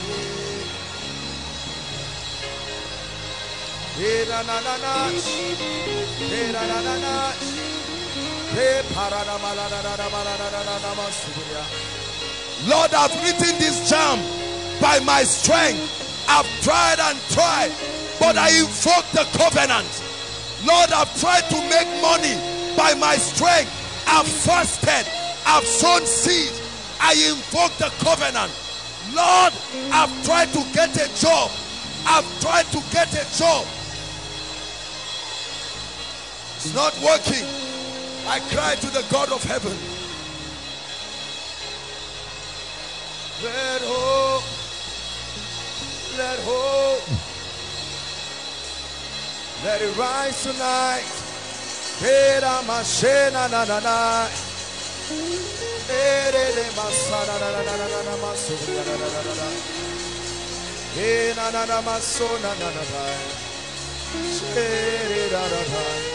The covenant of long life.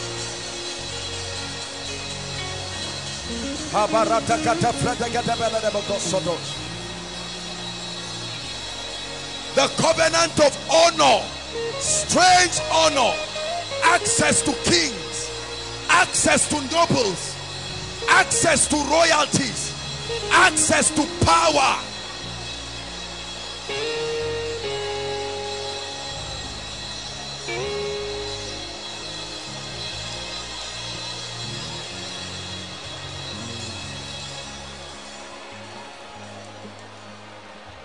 Hallelujah. Hallelujah.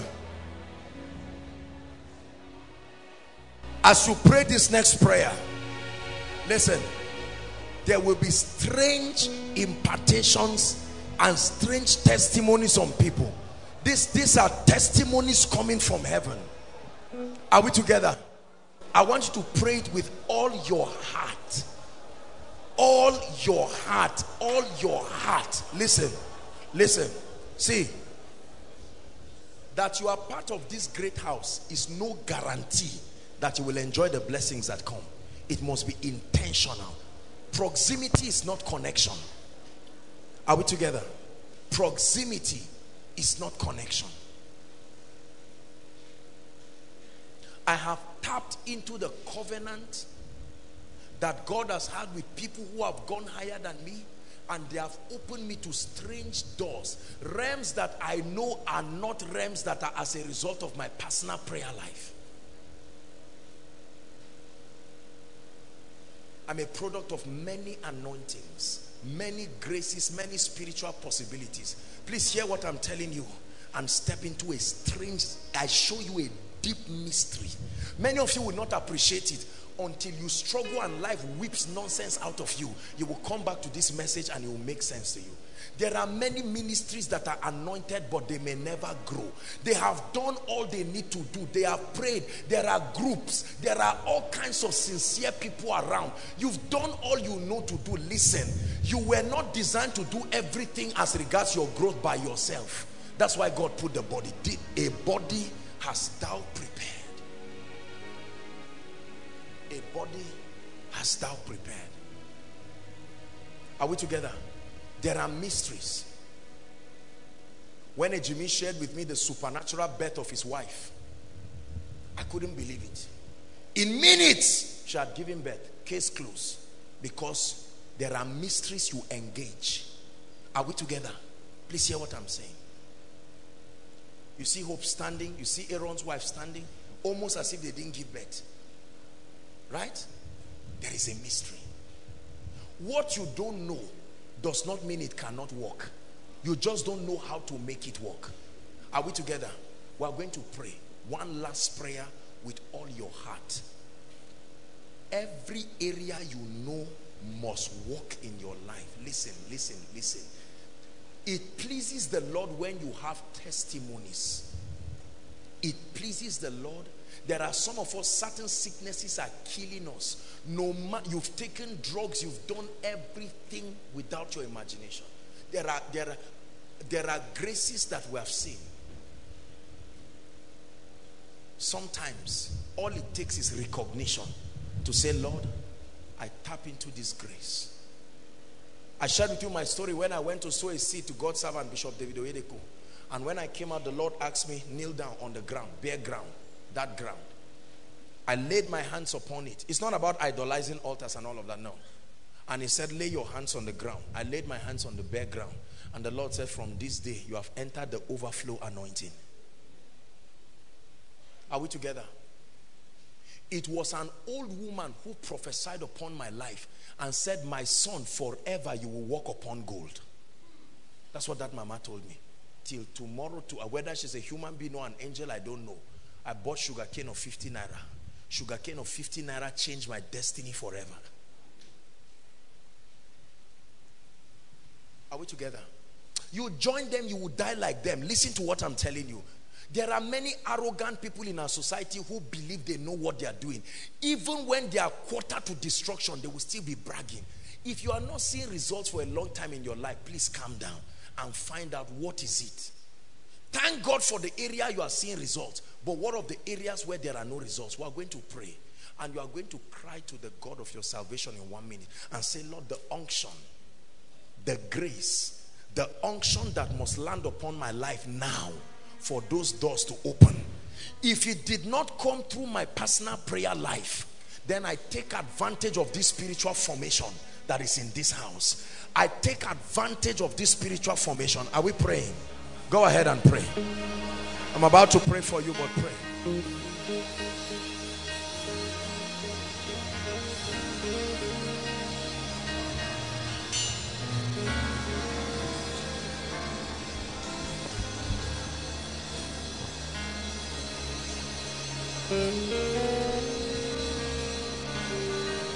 You see, listen.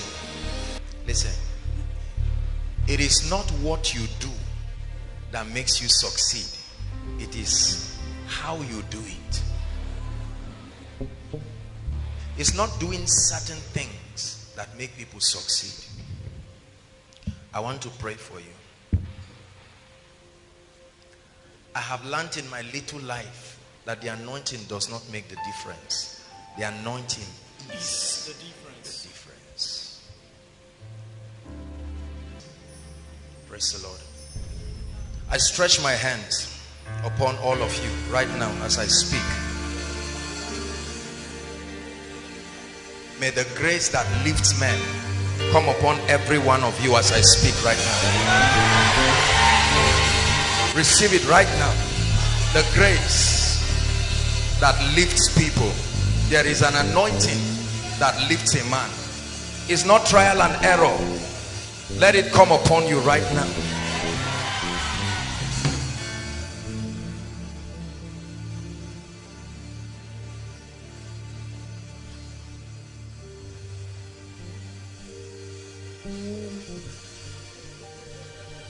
I open up the gates of cities, the gates of territories, and I speak in the name of Jesus. A level of grace. May your saxophone stop being an instrument. May it become a weapon from today. A weapon of healing. You and your entire team, let it burn like fire in your spirit. Like fire upon your spirit. Never to be the same. You will sing with the sounds of the heavens, and everybody that hears that sound will know that your communications are of the spirit.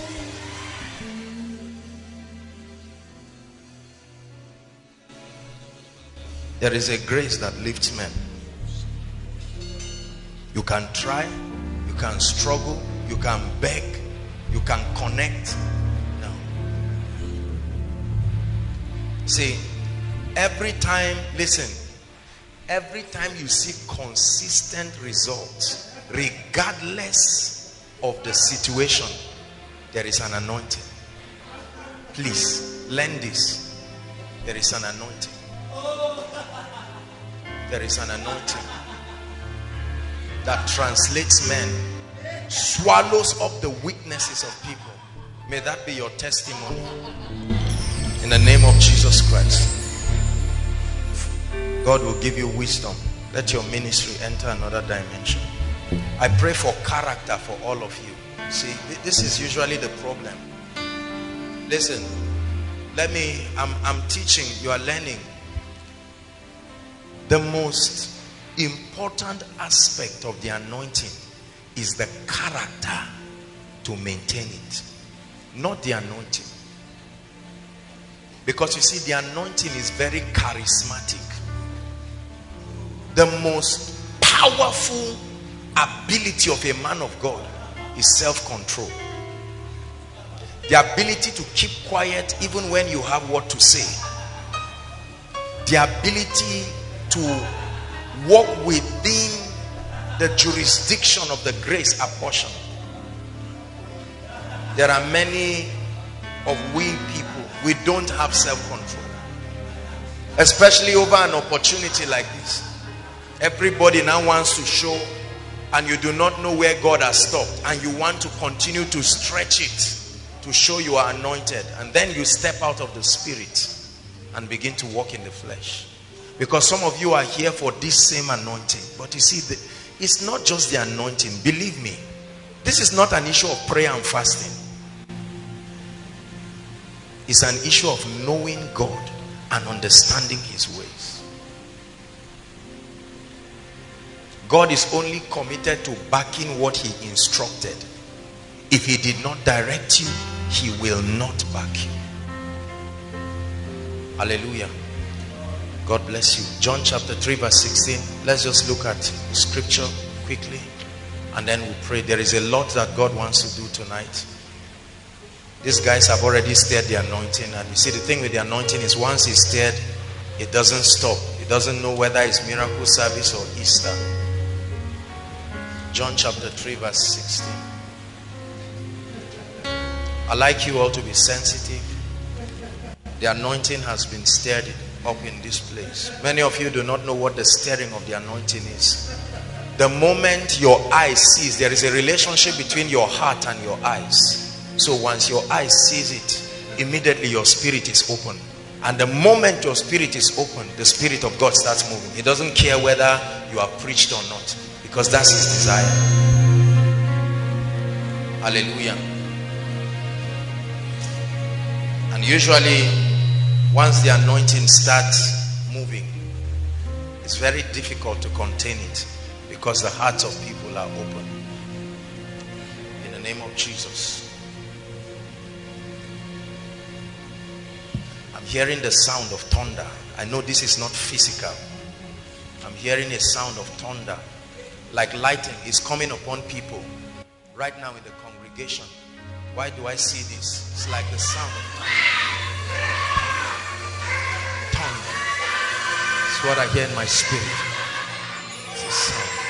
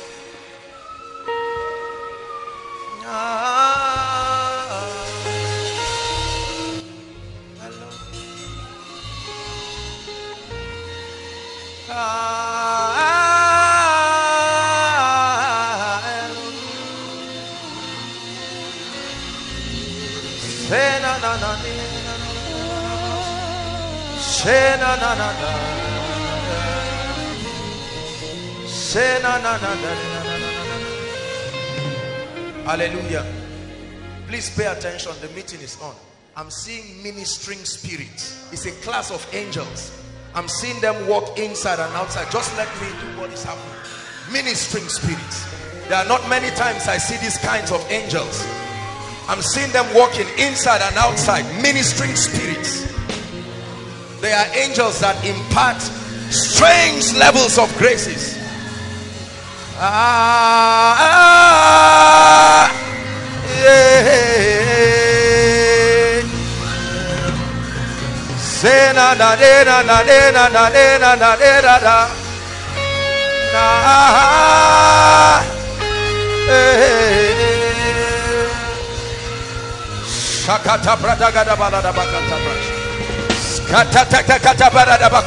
They will touch you where you are. It will be like fire. They will touch you where you are. As they touch you, they release your miracles. As they touch you, they release your breakthroughs. As they touch you, they break those chains.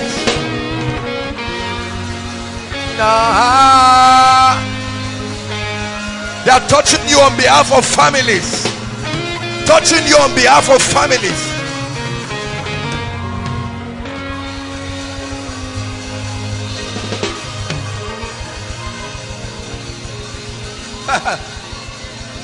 Katapakatabaratabash. Skatako Jabaratabariyata.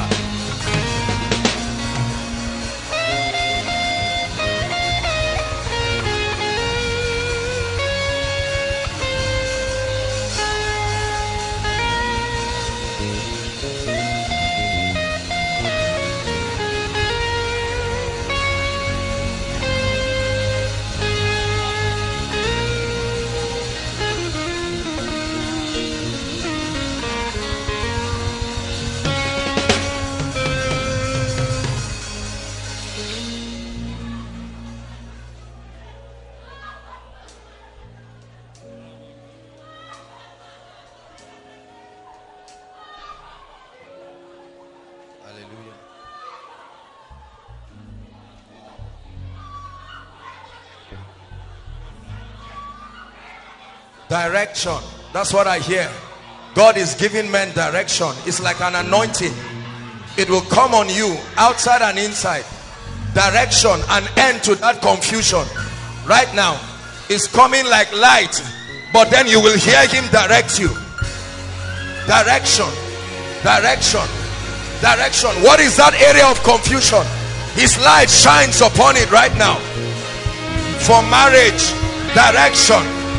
Direction, direction, direction. For where to settle down, geographic location, direction is coming by the Holy Ghost. Direction. Somebody is praying and say, Lord, show me. The Lord is saying, I am showing you. It's coming upon your spirit. I'm giving you direction on what to do. Direction.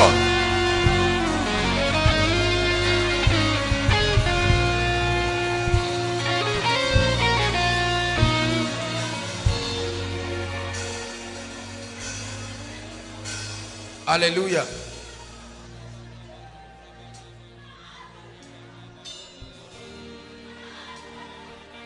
I'm seeing the names of people written on a paper and put under a stone. And the Lord is saying, take it out. Lord, where are those people whose destinies have been buried? As I'm speaking right now, inside and outside, right now, as I speak, by the power of the Holy Spirit, right now, where you are sitting, you will receive a visitation. I pull it out. This is a miracle service. I pull it out now.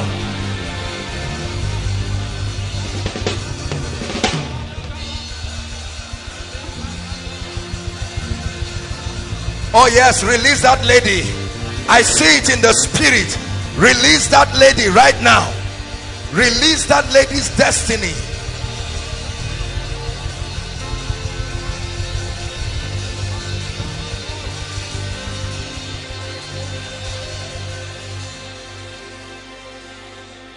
Something is happening to you where you are. Something is happening to you where you are.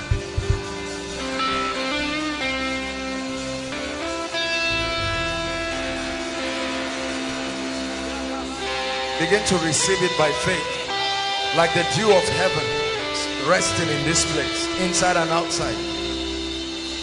Lord, we receive what you are doing.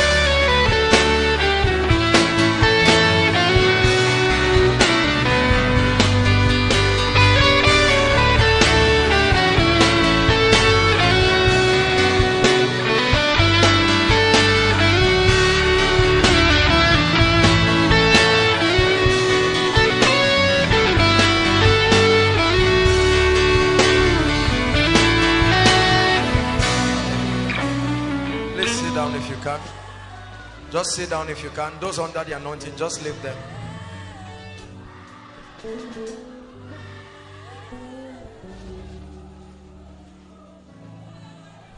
John 3:16.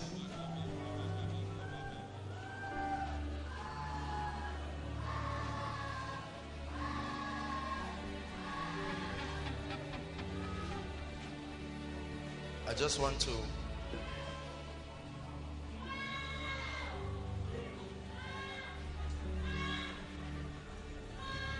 the Lord has just healed a lady of a breast lump.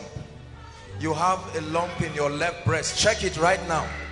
Check it right now. Check it and come out right now. Right now. I don't know why God is just interrupting. Please check it. Check it. Check it right now. In fact, I see 3 people. Check it. This is a family. Please, we are not playing games. Inside and outside. I'm seeing 3 ladies who came with like a lump on their breast. Check it right now. That devil has gone back to hell. Please check it quickly and come out. If they are under the anointing, when they are all right, let them come out very quickly. Let them come out quickly. Augustina. Augustina. I'm hearing a name like Augustina. Augustina. If there's someone like that, you can just make your way to the front quickly. Augustina.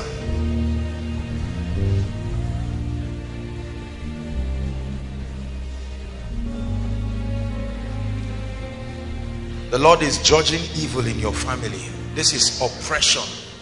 This is what I'm seeing. Oppression. As it's happening to you, there's somebody outside. This same anointing is touching the person outside. The second overflow, the anointing of the Spirit is touching somebody outside. The Lord is bringing judgment to wickedness, because I'm seeing that this is something that has to do with witchcraft. It has tied your life and your family down, and the Lord is telling me, release Augustina. Release Augustina. Release Augustina. Release Augustina. And as it's happening to you, it's also happening to that other lady.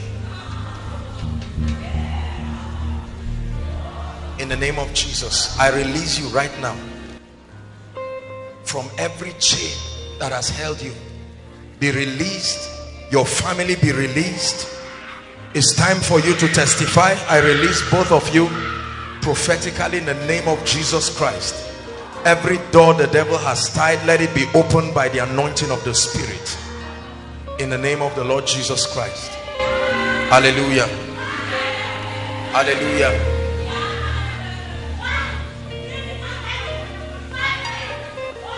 I'm seeing a whole family that came. There is a family God wants me to minister to. You are 5 people. I don't know if there is a mother.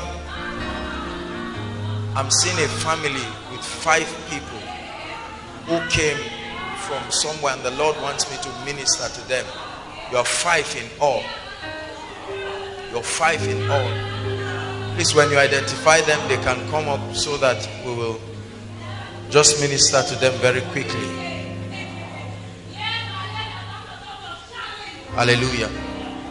For God so loved the world. For God so loved the world, and the Bible says that he proved that love by giving his only begotten son. Please listen. Don't worry about what is happening. Just let me have your attention, please. It says he gave his only begotten son. This, we can take it from there. That statement, he gave his only begotten son, is the summation of the substitutionary sacrifice of Christ. Are we together now?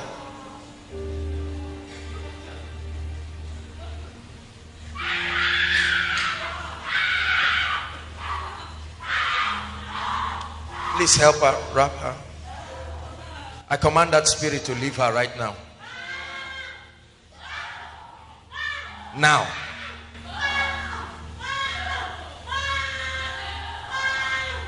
and never return. In the name of Jesus. Release her family. Release. I see a lot of money being tied. Release it now as you go. In the name of Jesus the Christ.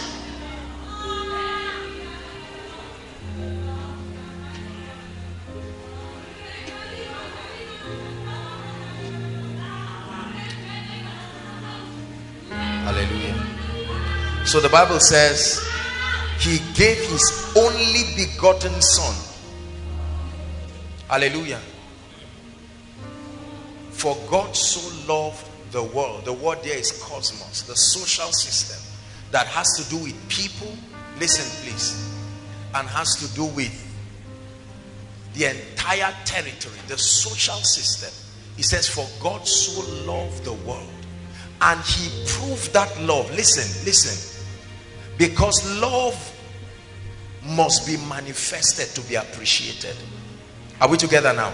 And the Bible says that he gave his only begotten son. And please don't be confused. There is a name. That son is called Jesus. Because there are many people who can preach to be the begotten of the Father. But the only begotten son, who after his resurrection now became the first begotten, right? Until the resurrection of man, he was the only begotten. Please listen. You see, everything about this Bible was pointing to this very revelation. The revelation of Jesus Christ. Everything. The book of Revelation says the revelation of Jesus Christ, not the revelation of a formula or a principle. So the law, the prophets, Abraham, Samson, Isaac, Judges, everything was tracing to the genealogy of Jesus Christ. And then the Bible says that he manifested himself before people and he was full of grace and truth. Listen, Jesus came with a message and his message was very simple. He said, repent. The word repent is not the word turn from your sins. No, preachers preach that as a result of lack of understanding. The word repent is an indication of completely turning from a direction to another. Please just be patient with me. This family will minister to you. Are we together now? Turning from one direction to the other. But the first step to that turning is acknowledging a person, his sacrifice, and his government. That's the first step. And then you begin to walk in accordance to his principles. Only when you do that are you said to have repented. Many people have not repented. They want to repent. They think they have repented. They hope they are repenting. The first message that was preached after the resurrection of Christ, he said, men and brethren, what shall we do? And this is what the apostle said: repent for the remission of your sins. So the Bible says he gave his only begotten son. You laid aside your majesty, gave up everything for me, suffered at the hands of those you have created. You took all my guilt and shame when you died and rose again. Now today in heaven, if you know it, just sing it with me. I really want to worship you, my Lord. You have won my heart and I am yours forever and ever. I will love you. You are the only one. Gave your life.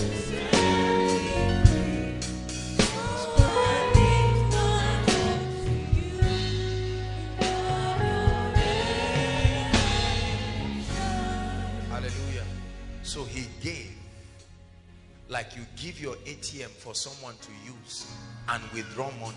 He gave, he donated.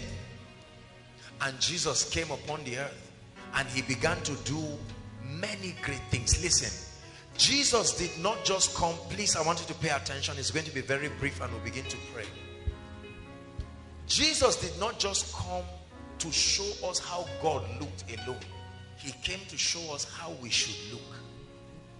So when he walked upon the earth, he was the prototype of God's idea of the man he had created.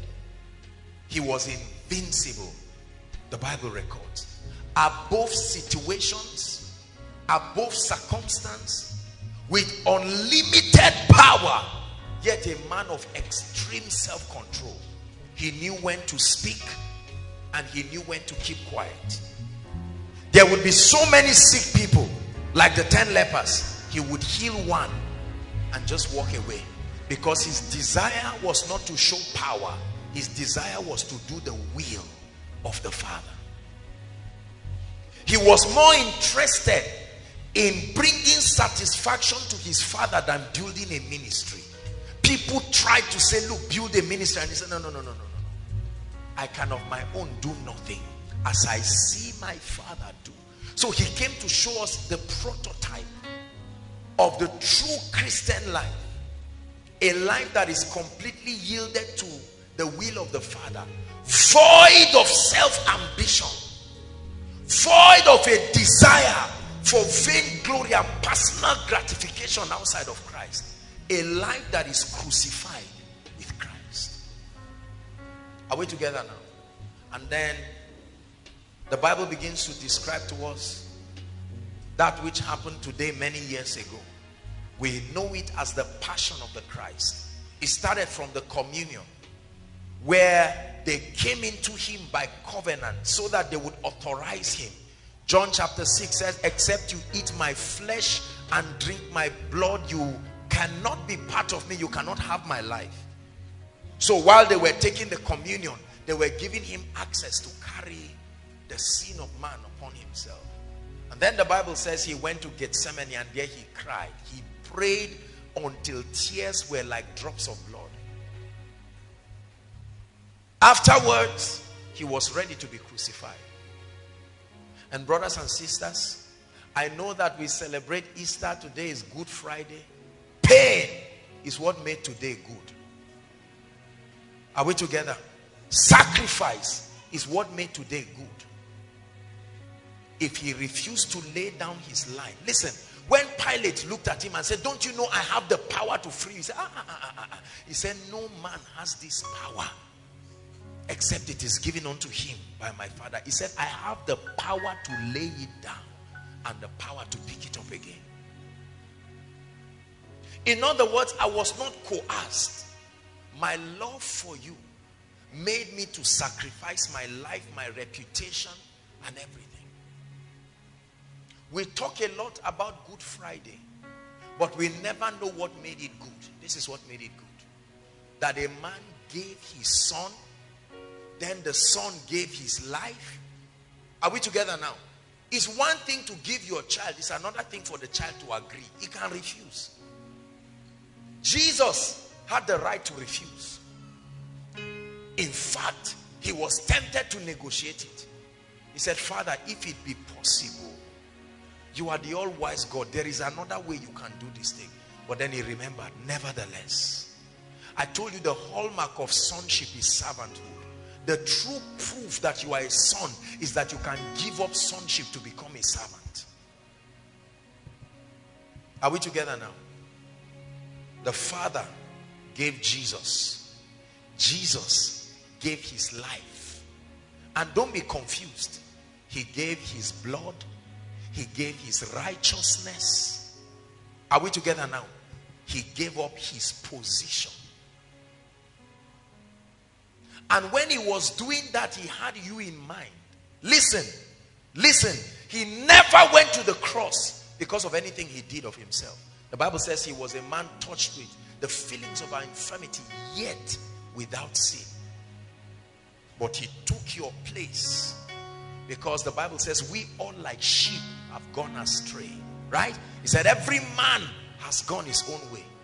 With our ideas about God, our ideas about success. Would you give our mother a chair, please? Let her just sit down. I'll minister to you in a moment, please. At least let her just sit down. Hallelujah. Well, all of you, you can sit down. I'll call you now. They're all looking at me. Sit down. Especially this, my friend. Friend, how are you? What's his name? Aaron. Kelvin. Just get somewhere that they can sit around. And I'll attend to you now. Just 5 minutes. Let me establish water. Hallelujah. So, please come, sir. I offend a government and they are about to destroy me. Listen, please. About to destroy me. And the Bible testifies that I have no power in myself. And then someone comes.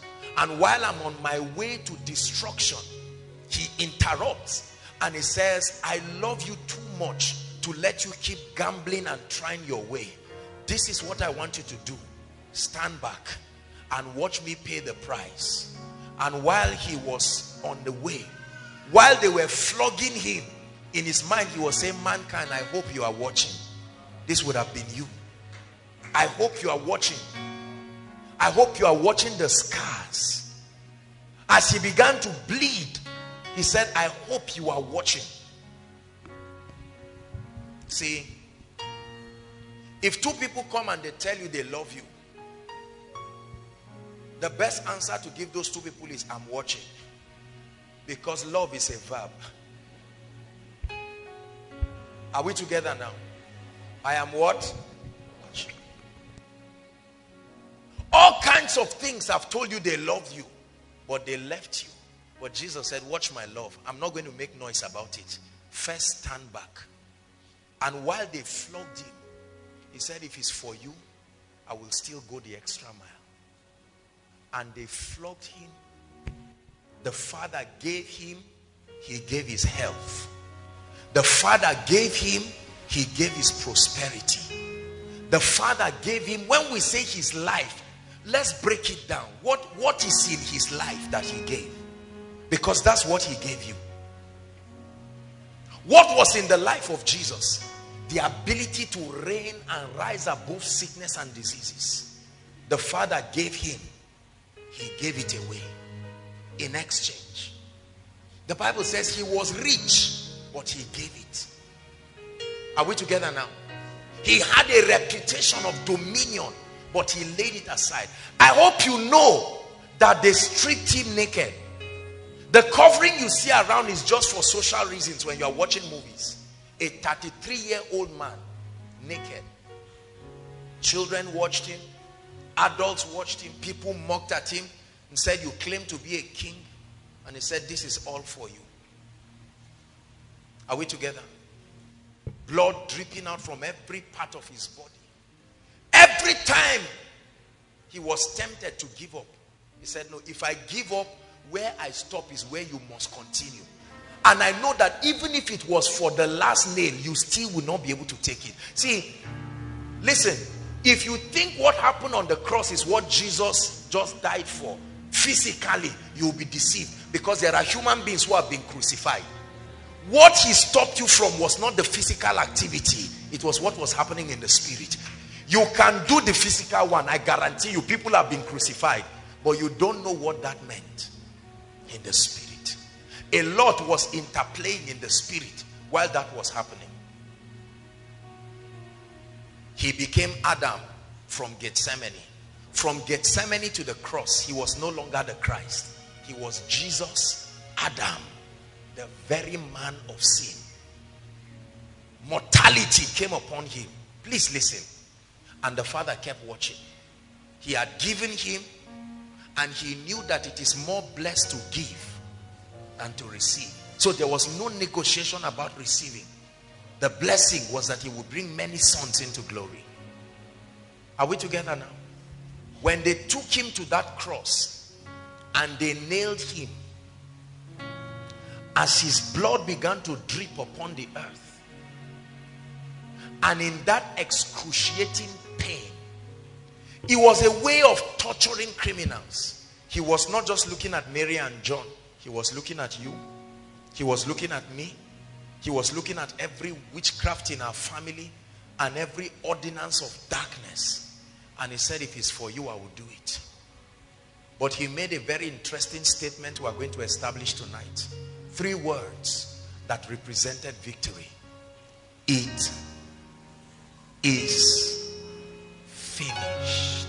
Oh, hallelujah.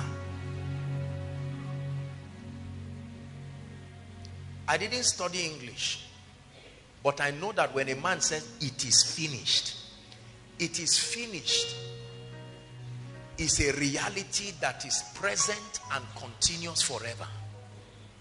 Not it was finished. You would have said the condition for it finishing has changed.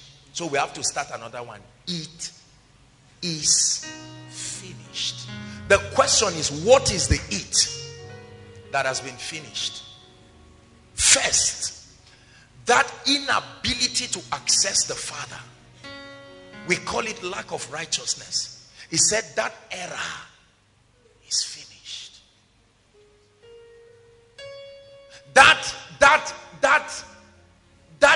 Christianity that has to do with ceremonial cleansings, having to atone for your sins by your own strength, I've brought it to an end. That ability of saying qualify and come to God, he said it is finished. You now will come through my own invitation, my own access.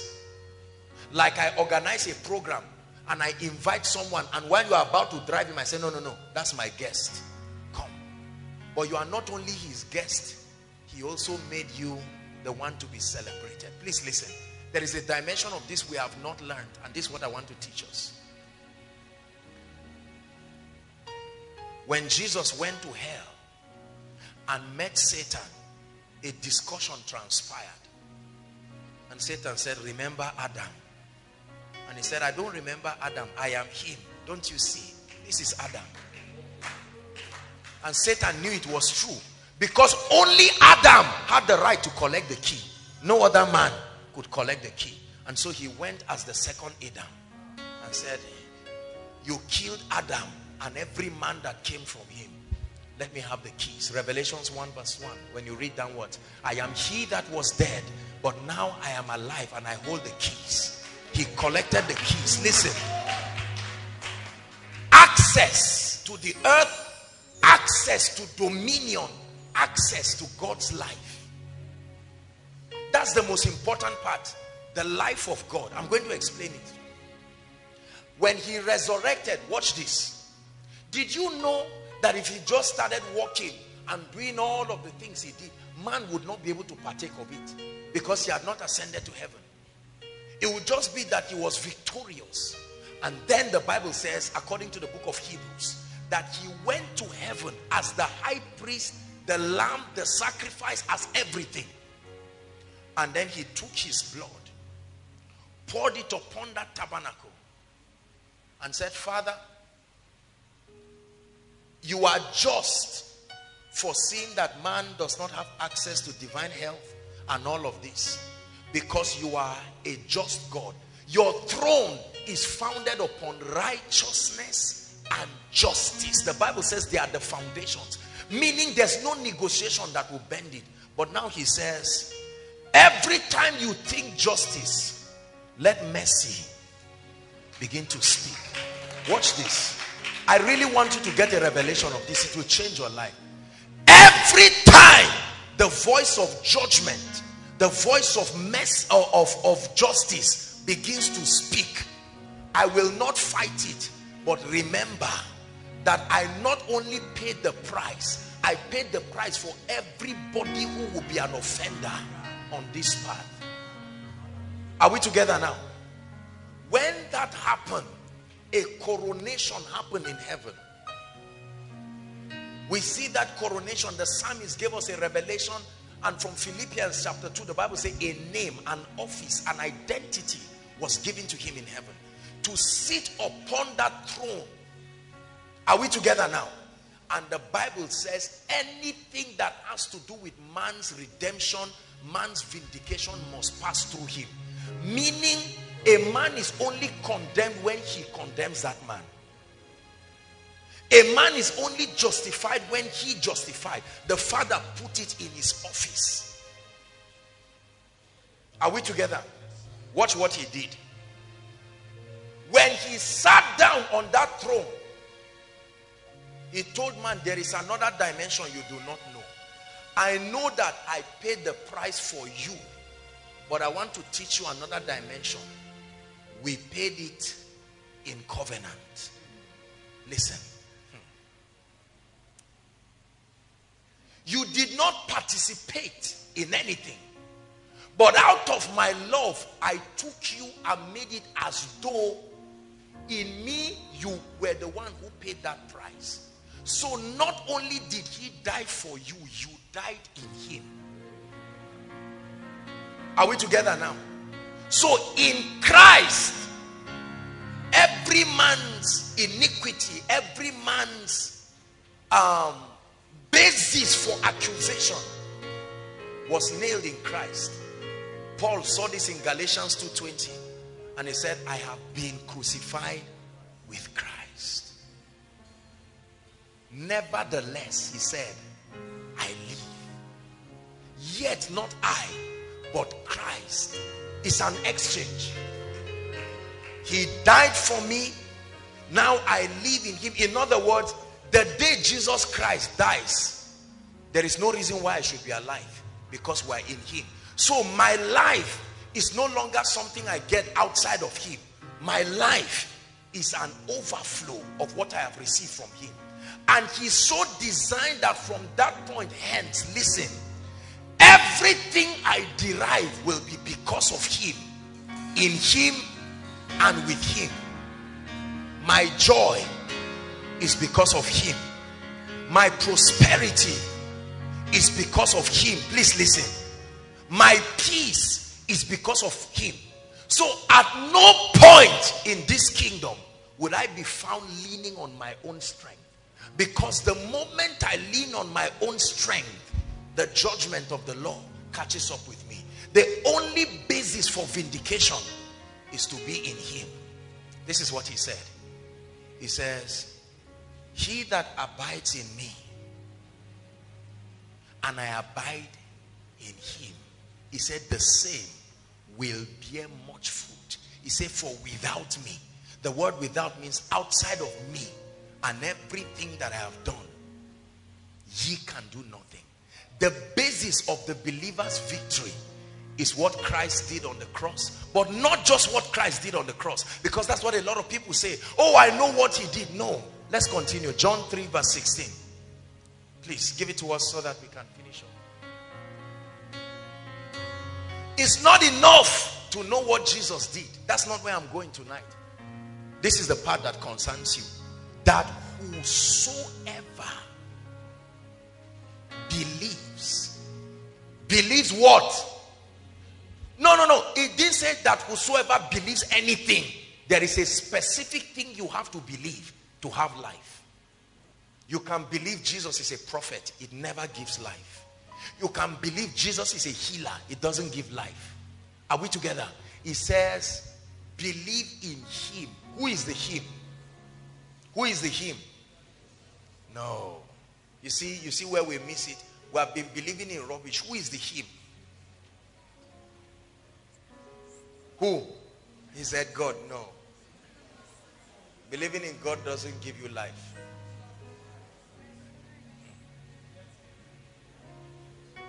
Who is the him? That's where I want us to get to tonight.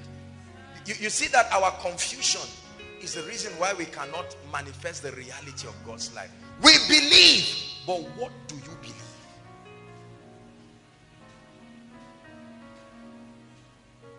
Are we together? You can believe the shepherd. Believe me, you will not be saved. Believing in the shepherd does not bring salvation. Are we together? Believe in him. Who is him?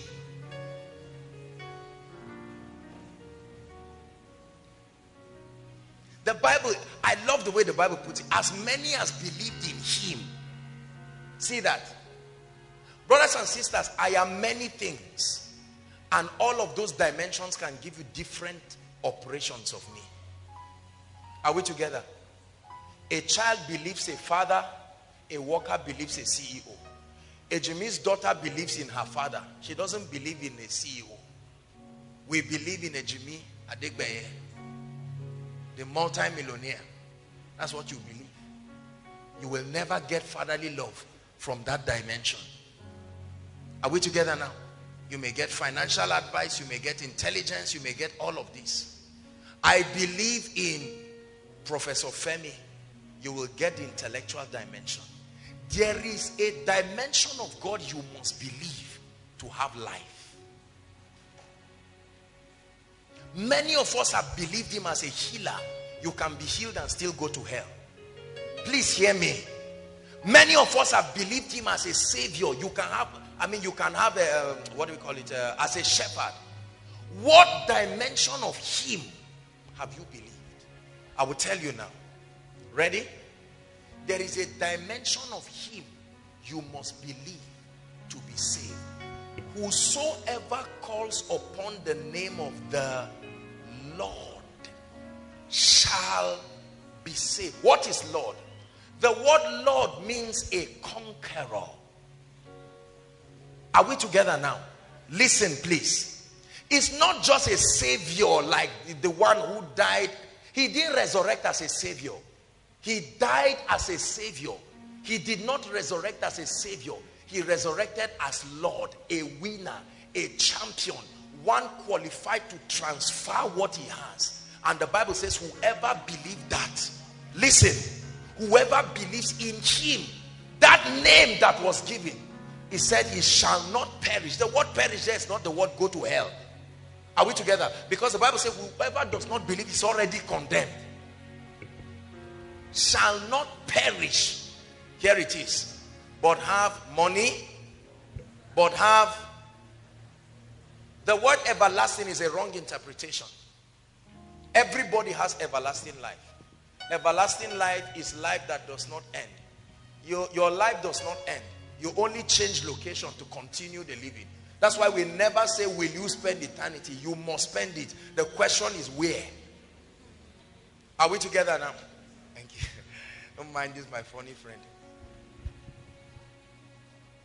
Where will you spend eternity? Not will you spend. You must spend it. The word eternal life there is the word divine life. Is the Greek word zoe. I know you've heard it. Many of us quote it, but just listen. The word zoe, listen. Let me describe it for you. It's a life that does not, one, depend on any external input for its sustenance. It's a life that has the capacity to reproduce anything it needs within itself. Are we together now? Like you do not have to source for anything. Within that system is self-sufficiency. Within that system is the ability to be any and everything. That life can become health. That life can become victory. That life can become wisdom.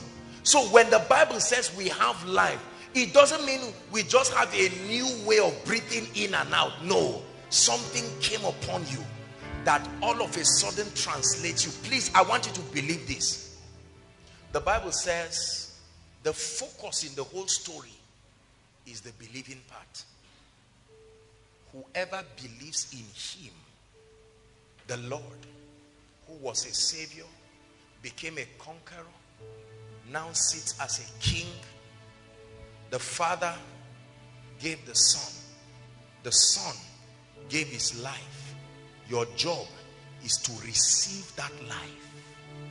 When you receive that life in reality, the Bible says certain things will begin to change. You see, the life is a programming. The moment it enters you, it deconstructs itself to different dimensions. Please listen. The life of God is not just a vague thing that comes upon. No. It is the life that begins to open you up to the mysteries of the kingdom. It is the life you have received that begins to immune you from the activities of darkness. Many people have not received this life. They want healing, but they have rejected the life of God. Many people have come out for altar call. Father, I'm born again, I believe in you, this and that, but they have not received it. He said, as many as received. Brothers and sisters, you can reject it. Many seated here have rejected it. I give you my ATM card, you refuse to collect it. You can reject it. Yet you need what only my ATM card will give you. You can borrow money from Pastor Lawrence, borrow money from Promise and so on and so forth. And I say, take my ATM card. The point is, you don't just take it and hold it. When you take the card, something will make you turn behind and begin to read and follow. You see, the life of God is not, how do I put it now? It's not like something you just put in your pocket. All right, look at this. I have this handkerchief. So we say, I have the life of God. Do you have it? Yes. No, that's not the idea of the life of God. The idea of the life of God is like a programming. Something enters you and begins to work in you. It is God who is at work in us to will and to do. So it's working. The moment the life enters you, it's like a genetic mutation. It starts altering your configuration. Are we together now? And the Holy Spirit is the custodian of that life. When he comes, he begins to open you up to the realities of the kingdom. All of a sudden, listen, because of that life, you are now spiritually alive. You can have the sensitivity to know that life was not supposed to be like this. Why am I always failing? You will never just know that ordinarily. It takes that life to open that awareness in you. Are we together now? It's like glasses. You all of a sudden start seeing life from another perspective.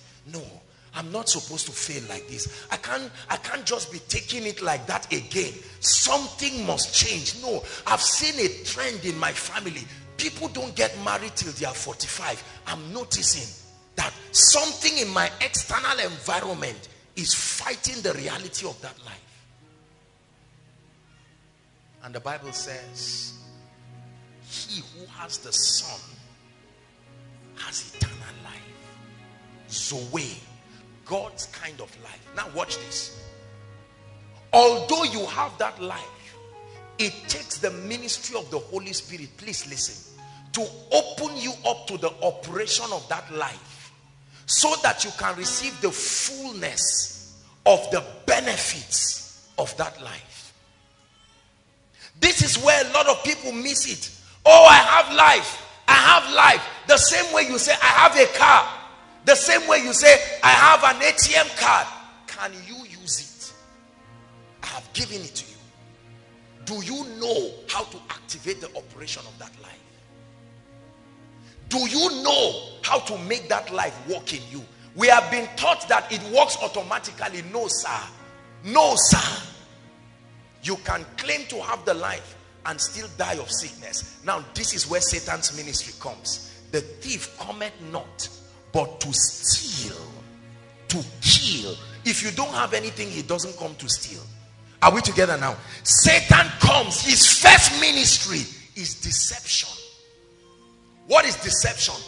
Painting an untrue picture and convincing you to believe it. So you believe that I do not have this life. If I truly had this life, I should not be sick. Are we together now? If I have this life, I should be doing exploits academically. If I have this life, now listen. Here is where the confusion has come in the body of Christ. There are those who are saying you have this life. There are those who are saying you don't have this life. You better fight your way into receiving it. Both of them are incomplete. On one side, you are seeing the supposed, by faith, you believe, you know, you acknowledge that that life is in you. But then you are not seeing the difference the Bible said should be produced. Are we together now? This is the dilemma of many Christians. I gave my life to Christ. From the day I got born again, my life has not changed. It's been 10 years. I will tell you why. Eternal life is being frustrated within you because you have not been taught how to release and activate the operation of the content of that life. It's like buying a phone. You admire it, you look at it, but you do not know how to work with it. That was the lamentation of the psalmist in Psalm 82 from verse 5. He says, they know not. Not they have not. They know not. Neither will they understand. He said they grope in darkness, and so the foundations of the earth are out of course. The next verse says, have I not said, ye are gods, and all of you are children of the Most High? He says, but you shall what? Die like mere men. Listen, please listen. An heir, as long as he is a child, does what? The Bible starts by calling him what? An heir, a partaker of an inheritance, a partaker of a reality. But it says as long as he's a child. The word child here is devoid of strategy, devoid of the ability to understand the operation of that process. He said he differed not from a slave. I can receive the life of God that contains health, vitality, prosperity, and still be under a curse. I tell you, hear me, brothers and sisters. Because we misunderstand the prophetic dimension of God's word. Therefore, if any man be in Christ, he is a new creation. But we do not know that the communications of God are twofold. There is the prophetic communication of God, speakings according to his realm of existence. But there is the experiential manifestation of that prophetic word. It is the nature of God to call things as though they already appear. Are we together now? Hebrews chapter 2, he put it very beautifully. He said God had put all things under the subjection of man. He said God did not leave anything left, but he said, as it is now, we do not yet see all things. Are we together now? So you have come to answer the altar call. The life is in you, but you went back, and the exact same thing you know happens when a man is under a curse is happening to you. Now you went to a pastor and said, pastor, you said if I'm born again, this thing will leave. But the person said, yes, is it not in your Bible? We all read it together. Now you are born again, brothers and sisters. But the truth is, if you will be sincere, you are still seeing those traces as if nothing happened to you. So it puts believers in a dilemma. There are those who are saying, keep believing that it's gone. One day it will go. Hey, wonder shall never end. If you have that kind of ideology, you are in for trouble. And then on the other hand, there are those who act as though they really have nothing. So they are trying. They live per day. We survive today. Let's see how the war of tomorrow will be. I know that there will be all kinds of things. Are we together now? So although they read that there is victory in Christ, the truth is they don't believe it. They just know, let's fight per day. They are the ones who suspect everybody and everything. If Sam looks at you like this, is a sign that he's an enemy. So they live their life with the consciousness of an aberrated perspective of warfare. And by warfare, they mean a consistent, never-ending contention. Both are wrong. Are we together? This is prophecy. But there is a place for the manifestation of prophecy. Jesus Christ has done everything he needs to do. But I have a role to play. Nobody gets saved just because Jesus died. You will go to hell. There is a response. Please listen. The idea of grace does not mean not participating. No. The idea of not participating in a process to call it grace is an aberration. Are we together? The difference between grace and the law is what kind of participation. There is a participation that is unto the flesh. There is a participation that is a response of faith. That is the participation that brings results. Are we together now? So if the Bible says by tithing you open your heavens, when I'm tithing, I'm not acting under the law. I'm not trying to do something. I am responding. There is a difference between doing something to gain righteousness. But in any case, there must be reception by faith, and that in itself is a participation. This looks very simple, but it's at the foundation of the lack of results and the miracles that many people are not receiving. I don't want us to waste this night and just get up and see people fall under the anointing and celebrate miracles and go back. I want you to live victorious. If all you think is healing, you will be frustrated.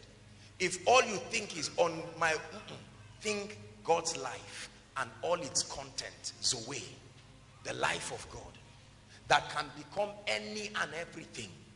Any and everything. Christ has been made unto me through his life wisdom. He's been made unto me strength. He's been made unto me prosperity.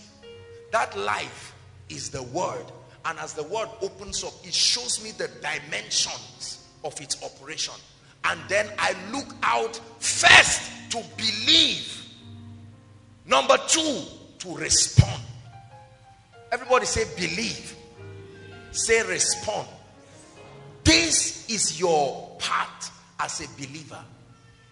When you respond to what you do not believe, is a waste of time. So the Bible says, whoever believes in him, you receive.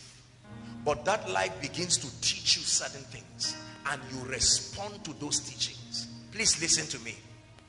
Part of what that life teaches you is that Satan is a trickster. He's a deceptive person, and he will not, just because you have life, leave you. The Bible says he left Jesus for a season. The next time he would come, he didn't come directly again. He came through Peter, and Jesus said, I still detect you. And the devil says, God said, do not be unaware, speaking through the apostle, of the devil's strategy. Are we listening to me, please?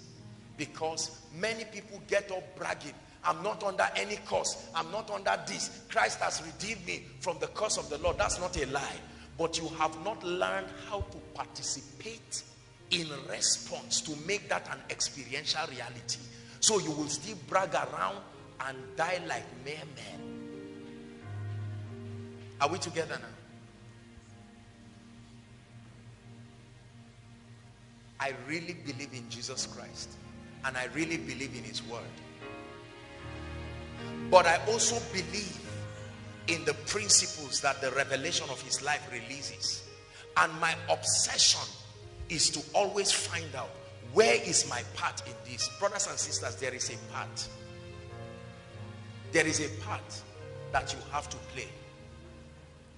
Believing is not enough. Believing talks of conviction, persuasion about the truth of a person or a statement. But there must be a response. Your response is your action of faith. So the Bible says this in the book of Hebrews: there remaineth a rest, a Sabbath for the people of God. In spite of what Christ has done, there still remains a rest. And then it says, let us therefore labor. This is Paul in the New Testament. What is the idea of labor? Push God aside? No. Let us find out our place of response. Let us therefore understand the operations of the kingdom, so that we will know where our place of alignment is. And it says, whoever labors like that, there is a guarantee he will enter his rest. There is a way you will align that sickness will run away from your body. Believe me, it's not just by claiming. You will claim and be shocked. There is a way you respond. Remember, during our time of fasting, we're showing you different mysteries. These are all the components that are called the life of God.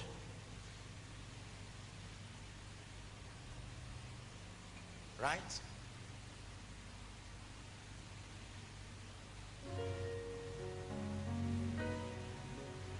He gave you life.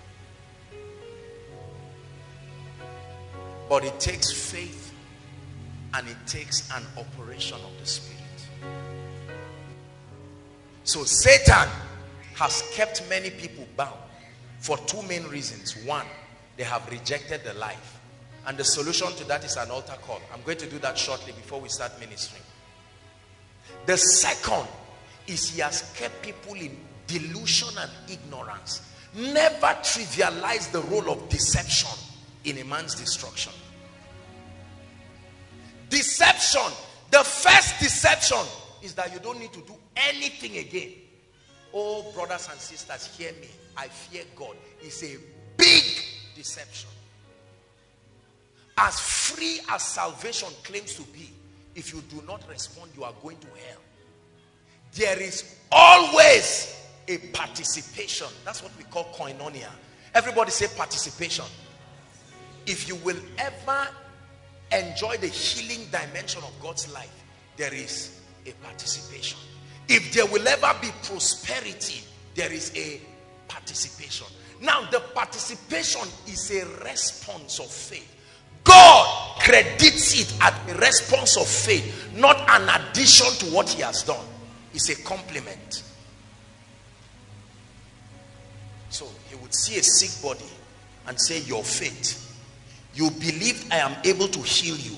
You were convinced based on the report you had. And now I gave you an instruction waiting for your participation. You got up. Your faith, he calls it your faith. So what is your faith? Faith is the name given to the action you take based on your conviction of God's word. Believing is not faith. No. Believing is the first step to faith. You can believe without having faith. A believer is not a possessor. A believer who responds is a possessor. There are so many people, listen to me, who are trusting God for all kinds of things here. I'm teaching you how to get results tonight. God is not a herbalist. There is a participation. Ejimi, this is a gift for you. What is he supposed to do? Watch his response. Now, he's standing up is a sign that he believes me. I can choose to hide it. Please sit down, sir. Sorry, I'm using you. Hope, I'm sorry, I'm just doing this game with your husband. Hallelujah. Ejimi, do you believe I'm having a phone? And that phone is for you. If you believe it, walk up to me. Faith. This is faith. The walking to me, although he has not seen it. So he's putting my integrity to the line. It's up to me to prove that I'm not lying. So I bring it out. If he comes to me, listen. If he comes to me and I say, I'm playing, he believed, I'm the one who is a liar. And the Bible says God look for anybody who is greater than him, so that he will show you he's not playing games. Are we together now? Let's look at one scripture. Thank you, sir. Romans chapter 8, please.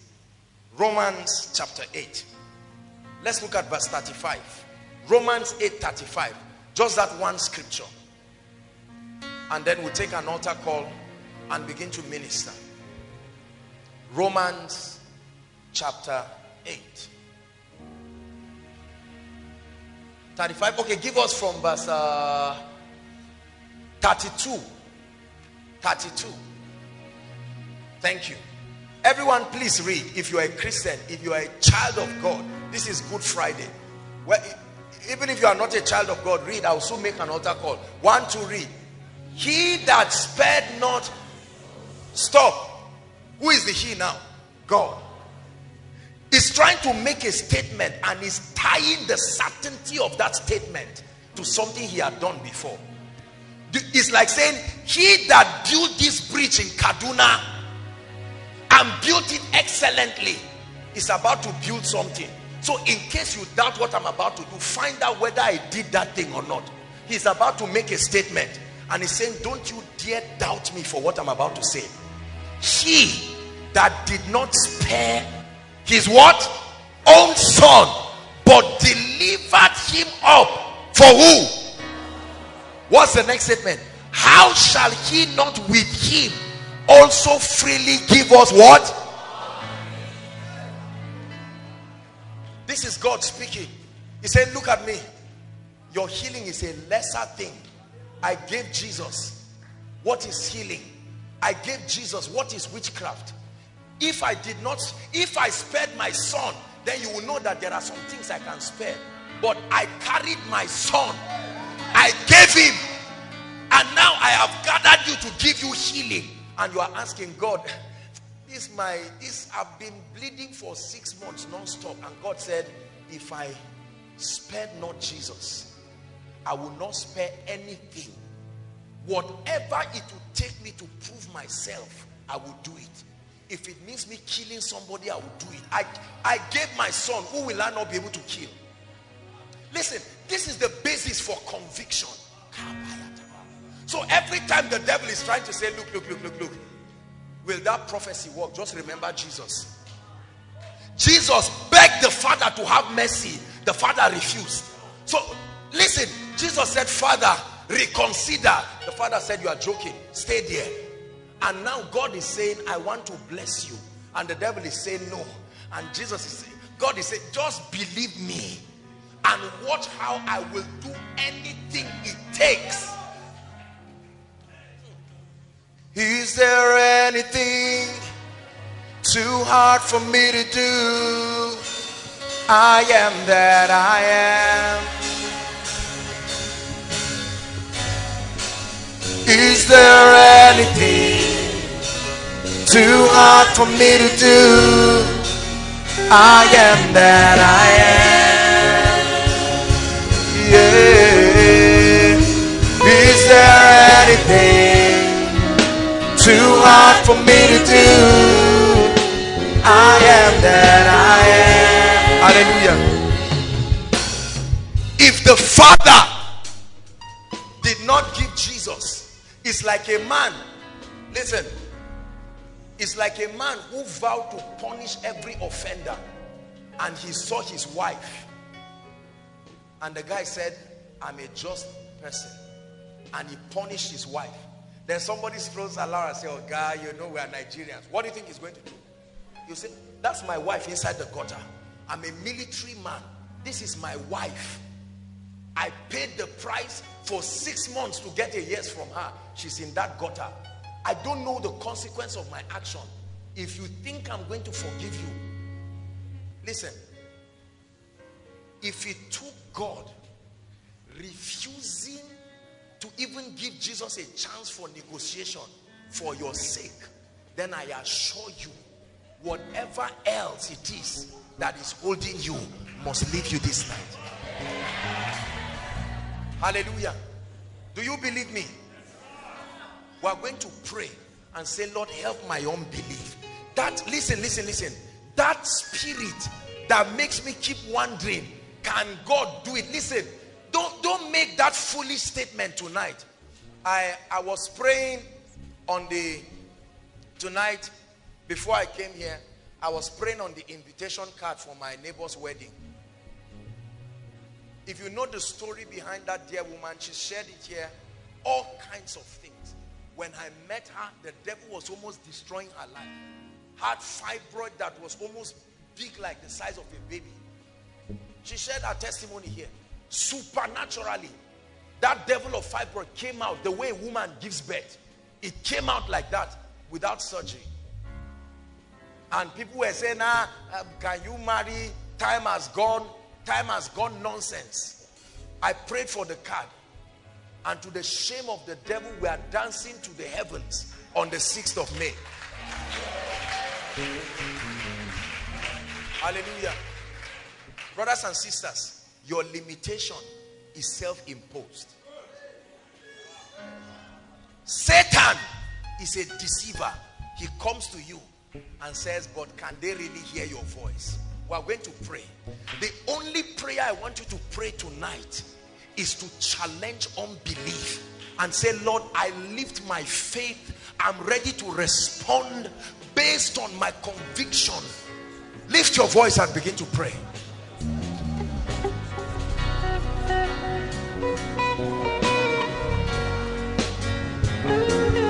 I have a part to play.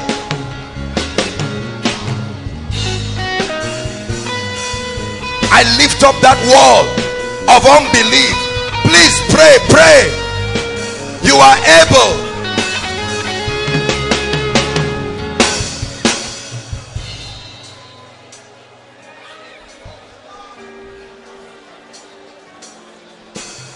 Are you praying?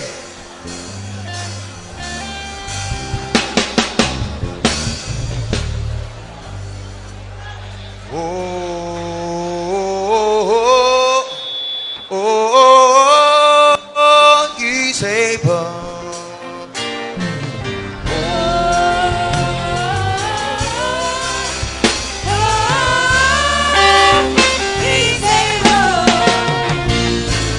God is able to do just what he says he will do.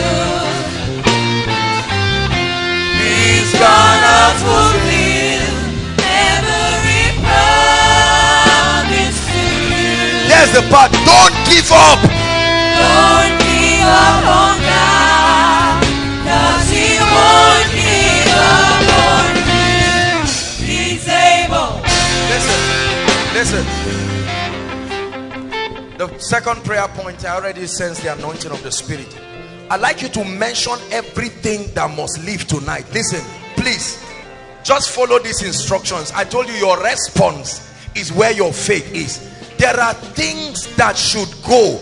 Don't just keep quiet and watch them. The Bible says speak to the mountain. Open your mouth and begin to mention them. Don't keep quiet.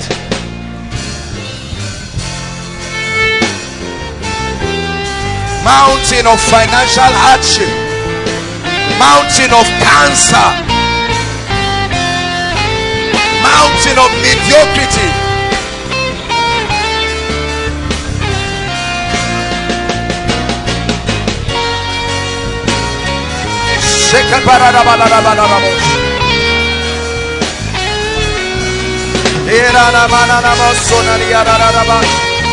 oh, you must go, you must go. In the name of the Lord Jesus.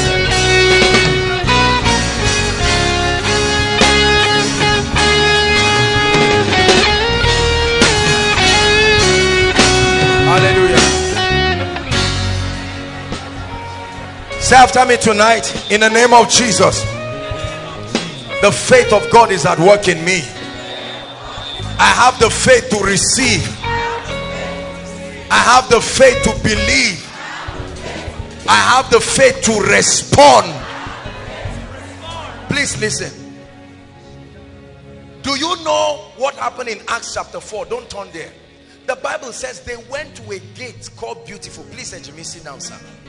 Watch this. It says they saw a man who had been there, and he called on them for alms, and he thought they were going to give him alms, Peter and John. And they said, silver and gold have I none. He said, but such as I have, listen, I give unto you. What did he have? He said, in the name of Jesus, rise up and walk. The man was there. Sit down. Nothing happened. Why? Response. Did he believe Peter? Yes. Did he get a miracle? No. Why?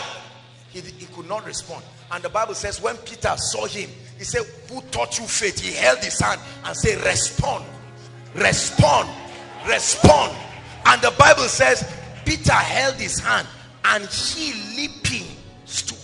The power of God is released at the point of response, not before. Never before. At the point of response. When I began to minister here, the Lord was speaking to my spirit, who gave me a guarantee that the power of God will move. But as I began to speak, I put pressure. It's left for him now to defend whether he really spoke to me or not. God will not just get up and act. Listen, it was God that put this miracle service. Your leaving your house to come is enough response already. Are you listening to me? You're going to say, Lord, I put pressure on your integrity. You asked us to come, we have come. Lift your voice and pray. Don't be afraid of saying it. Pray. Lord, you ask us to come. You are the one who anointed this meeting to be a miracle service. Now, oh God, we are here.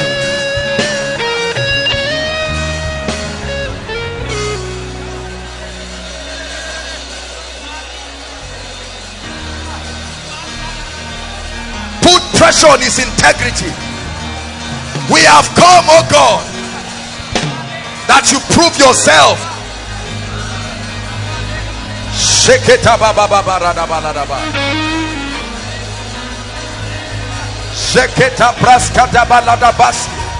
We have come.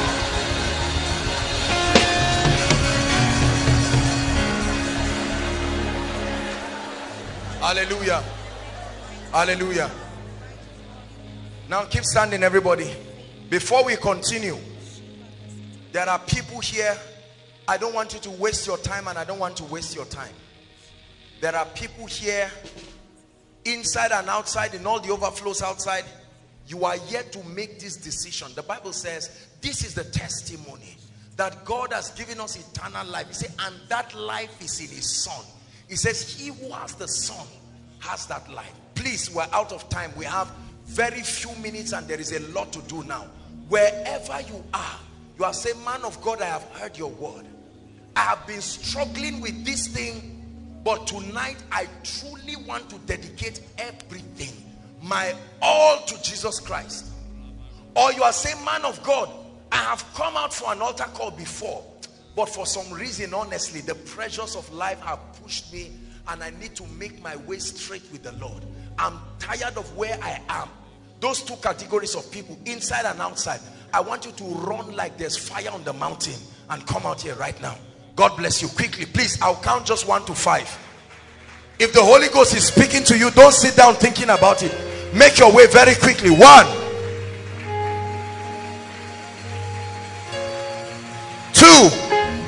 run like there's fire on the mountain. Especially those outside, please, you will need to run. Run to Jesus. As you stand here, please keep talking to him. Don't just stand looking at me. God bless you. Run to Jesus. Oh, win that war. Win that war tonight. This is an issue of your destiny. Koinonia, can you appreciate them? This is a harvest for the King of Glory. You're saying, Lord, I'm tired of living my life my own way, mismanaging my life. On this Easter Friday, I give everything to you. Keep coming. You are saying, Lord, Easter Friday you died, for God so loved me, he died for me. I'm tired of living a life that is not worthy of my calling. There are still people outside. Please run and catch up quickly. As the Holy Ghost is speaking to you, and say, join them. Make your way quickly. You're saying, Lord, I'm tired of habits, tired of addictions. Run to the cross. Come running to the mercy seat. Keep coming.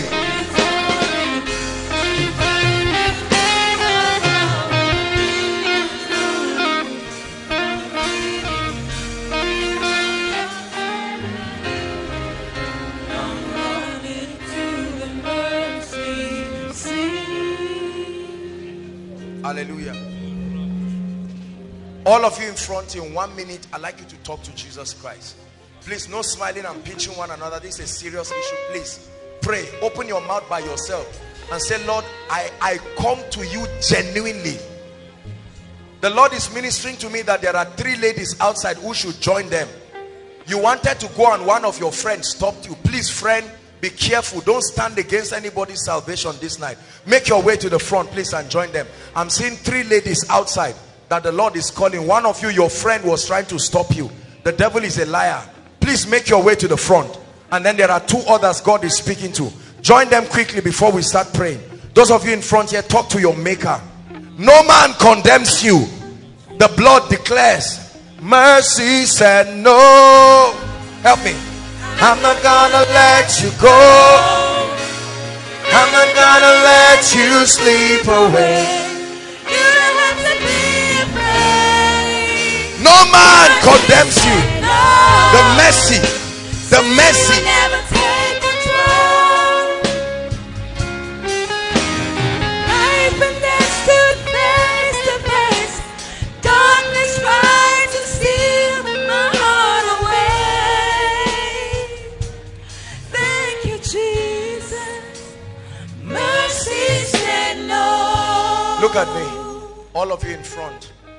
Some of you are crying. I don't care what you have done. This one decision. Remember Jesus. Every time the devil tries to condemn you, are you not the drunkard? Tell him the drunkard is that guy on the cross. Something is about to happen to you right now. Oh yes. Oh, you slept with somebody before coming here. You say, well, I don't know what you are talking about, but I've been crucified with Christ. He looked at the woman. He said, where are thine accusers? He said, neither do I condemn you. Go and sin no more. Lift your right hand and experience the power of the blood, the power of mercy. You just sing, there is a fountain filled with blood, very softly as I pray for them. Hallelujah. Listen, brothers and sisters, Jesus can change your life. Don't stand here just making an emotional decision to go back. There is power in the blood of Jesus. Say after me, Lord Jesus. From the depth of your heart, say it again, Lord Jesus, I believe in you, and this night I surrender everything. My life, my dreams, my hopes, my ambitions, I surrender it to you. I receive eternal life into my spirit. I declare that from today I'm no longer a sinner. I've been crucified with Christ, and I have his life right now. Jesus has paid the price. I receive his life, and I declare that I'm a new creation. The old has gone. I begin a new journey.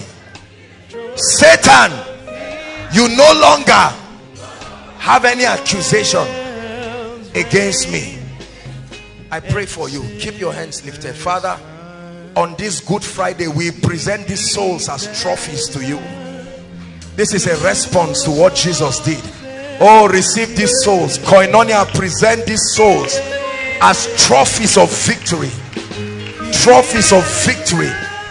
This is the sacrifice, the rewards of the sacrifice. Hallelujah. I pray for you.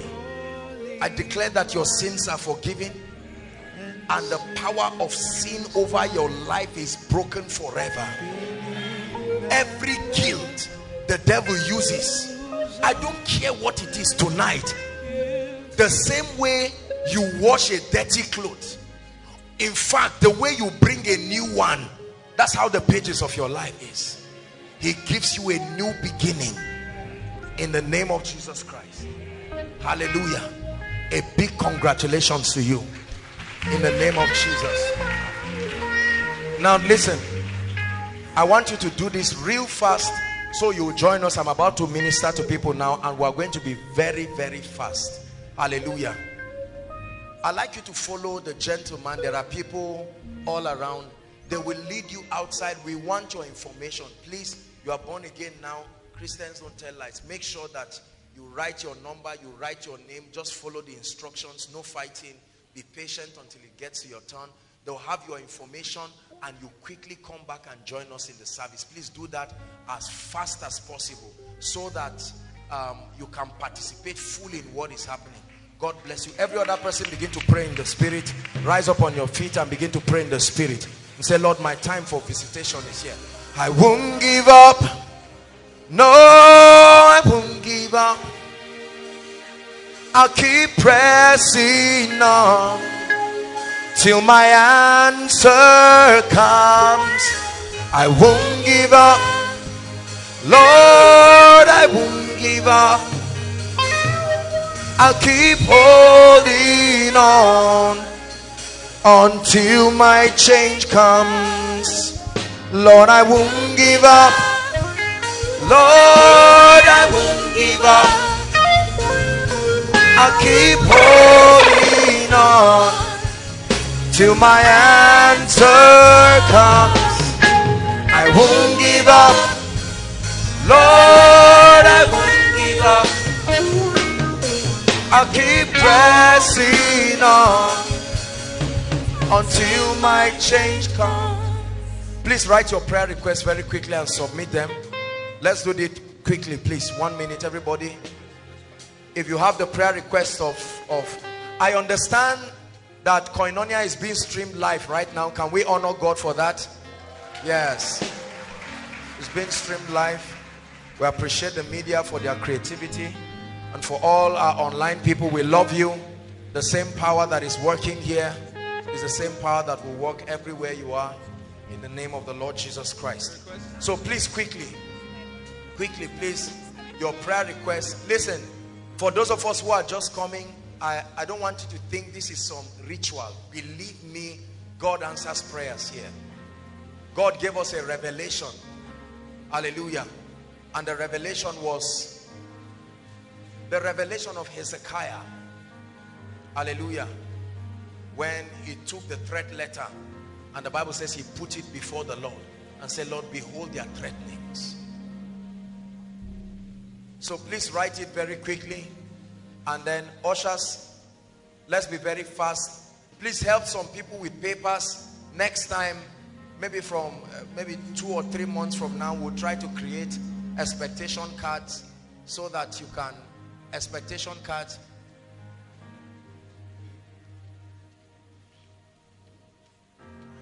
Leave her, John, leave her. Whatever she wants to do, just let her do. Hallelujah. We are going to pray. Please quickly, your loved ones, please make sure the online community participate. There's a God that answers prayers here. Remember, we spoke about faith. Those outside, ushers, help them. If I were you, I would begin to prophesy over my request and say, I wrote you because you must live my life, or you must come into my life.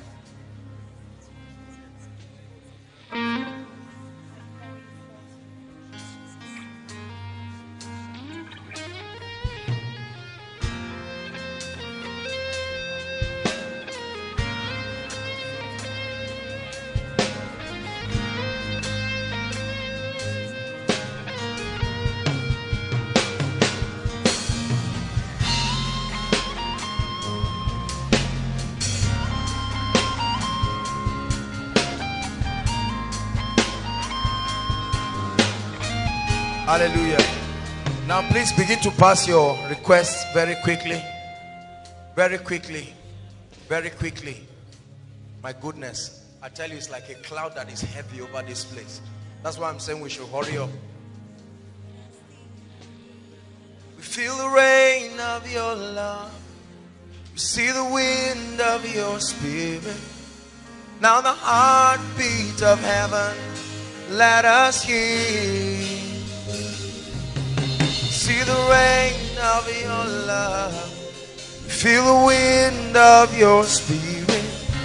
Now the heartbeat of heaven, let us hear. So let it rain.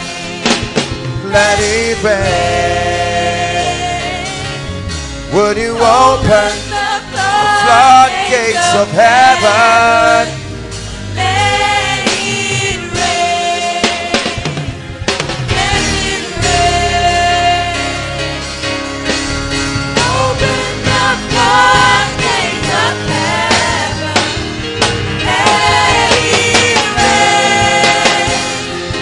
Let it rain.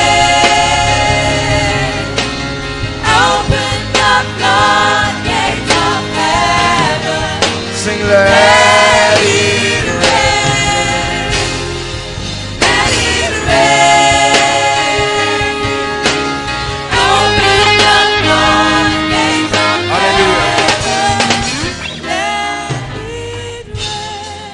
Hallelujah. Please pass the prayer request very quickly. Once we start, we're just going to move.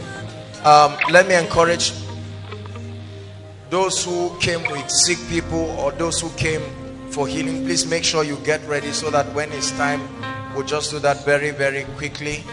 Hallelujah. Very quickly. And then we'll be able to minister to people. No matter what your condition is. One of the things that we're going to be releasing today, listen, we had an encounter. We just returned from Ekiti State. It's a lovely place. And listen, something really happened. As they picked us from the airport in Ilorin to Ekiti, we passed a small village. Please listen. A small village, the border between Kwara State and Ekiti State. And I saw one of the most miraculous things in my life. I saw the obituaries of people. Listen, 132 years, 120 years. It's like nobody died except they were 100 and something. And in my mind I was saying, Guinness Book of Record has been lying to us for long. And the interesting part of it, listen, is that the people, they are not on glasses, their dentitions are still exact, they don't use crutches, they are walking firm. One of them was a senior apostle that died last year, 132, serving in the ministry, alive and doing well. When I saw those obituaries, I said there must be a grace for longevity. There is a covenant in this lineage that brings longevity. And I told the guys, I said, when we're coming back, we're stopping here. You can trust me. Oh, the law of honor. As soon as we got there, we stopped and we came out. We went to the women. They could not understand English. Please, quickly, with a request. And we told them, we said, we're pastors. We went to minister in Ekiti and we're going back to the north. But we discerned that there is a special anointing, a strange grace for longevity. And we want them to release upon us. And then a lot of things happened that I may not say here. And then they took us to one old man. And the man just sat on his chair. When we went, they interpreted and they told him we came to receive that unction for longevity. The man looked at us. He said we should all kneel down. And we got down on our knees. And this guy began to pray and prophesy. It's on record. I'm sure maybe one of these days we'll play it. It was in Yoruba. I didn't care what he was saying, Ejimi. All I know is that he was speaking a language and my spirit was receiving it. This guy kept prophesying, releasing that grace and that mantle upon that territory upon us. I said, that's right. I knew that there's no mistake about this. The moment we finished with him, honored him, sowed a seed into his life, appreciated all the people. We were on our way going back to the car, and I felt in my spirit to go back and thank the women. I went back to thank them, and I saw a particular woman, and they said, this man, 132 years, this is his wife. When they said that, I said, interpret for them that we came for, and the woman looked at me. They can bear me witness. She just tapped me and said we should follow her. We followed her into a room. She just opened the door and I saw pictures from one side to the other. She started showing me the pictures. I thought it was the wife of the man when he was in his old age, you know, like Ketura. That was the one and only woman he married. That means that woman should be at least maybe 120 years or something. Alive. These guys can bear me witness. No glasses, no crutches, no nothing. I said, what kind of grace is this? Brothers and sisters, there are mysteries. You've heard me say this thing.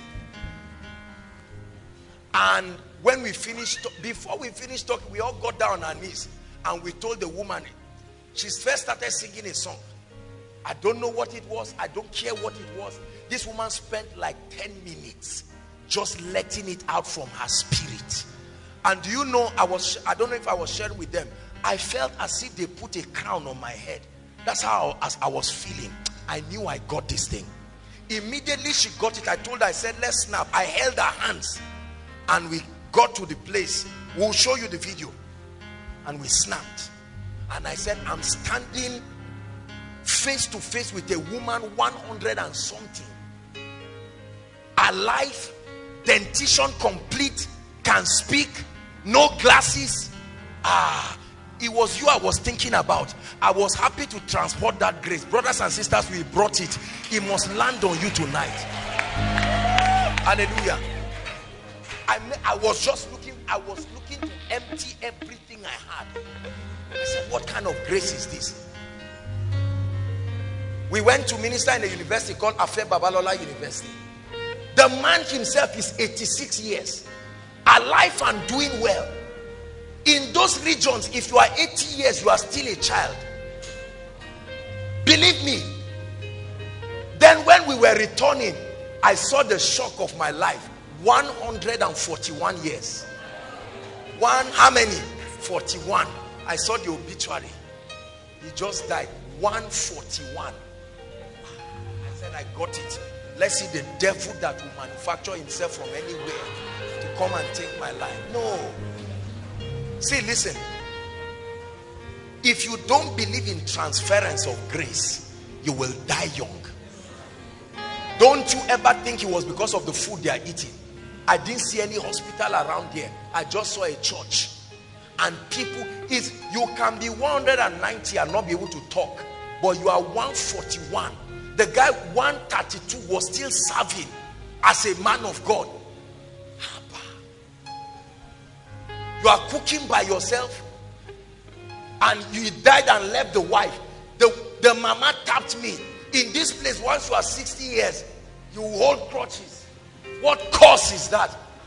I always believed it, but now that I've seen it, there's that song that says, my eyes have seen. Don't play it. My eyes have seen it. There are many strange things that will fall today. Listen, if you care, you can receive. If you don't, when we were coming, we were in the plane, and the plane was bouncing like a football. I just remember that old woman. I said, plane, you are joking. I'm surrounded by too many mysteries. Please believe me. Hallelujah. 86 years, still a lecturer. 89 years, still a lecturer. Alive. 100 and something years. You see the women as if they are 50 something. But some of them are in their 90s, 80s, 100s. That's grace, brothers. It's not about anybody praying for longevity. There is an anointing that comes upon territories. And tonight, in the course of the meeting, is when it's time to pray that, please receive it. We need to be alive to do a lot for the kingdom. Pray and say, Lord, my spirit is open to receive everything you have for me.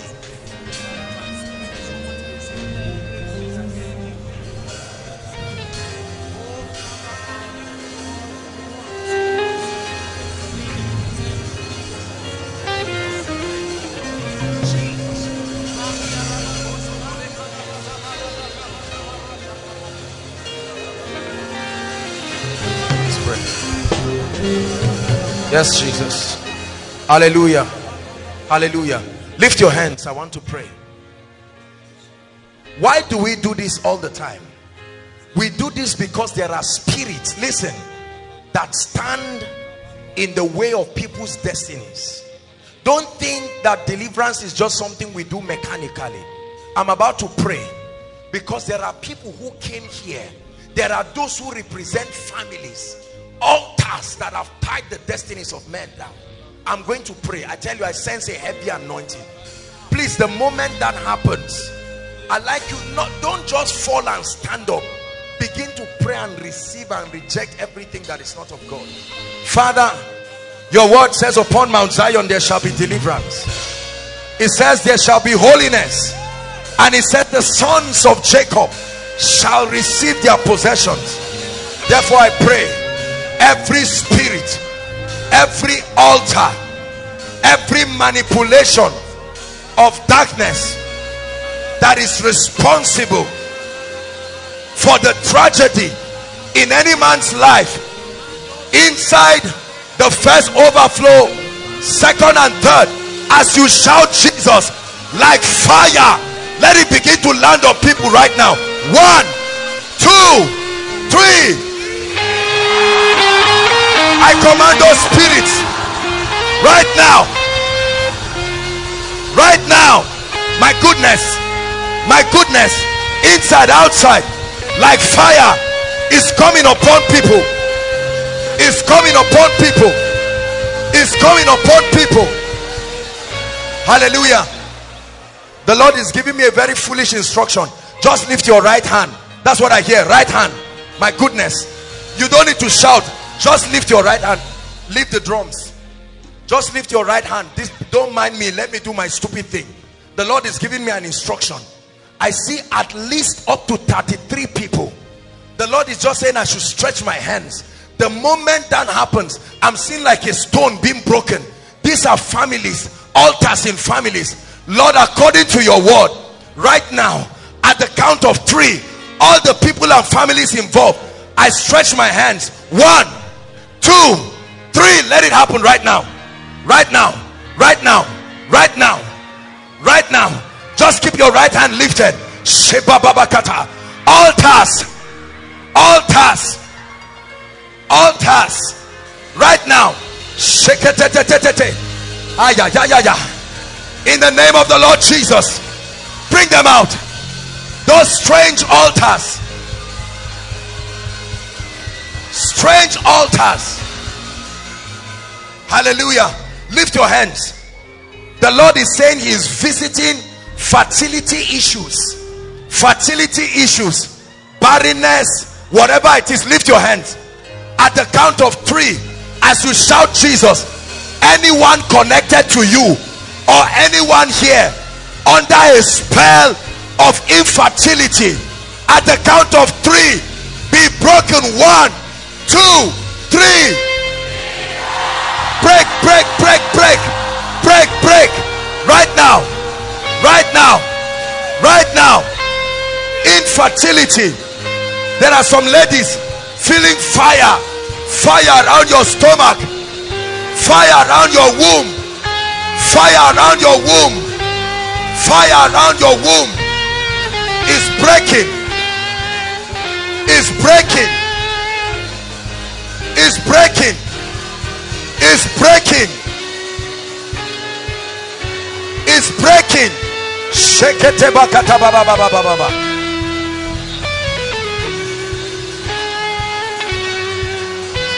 Is breaking. Hallelujah. Please lift your hands. The Lord is speaking to me. There are people here, everything you touch dies in your hand. Lift your hands, please. No matter what it is, if it's a relationship, it dies. Jakatarata mandereto shota. At the count of 3, let fire fall. Every cause of bad luck, at the count of 3, shout Jesus. 1, 2, 3. Go, go, go, go, go, go, go, go, go. Right now. Those altars.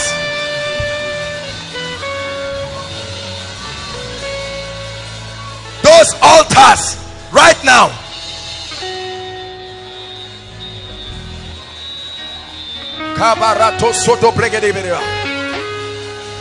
Everything your hand touches dies. People come around to help you and they leave you. It's changing right now. It's changing right now. It's changing right now.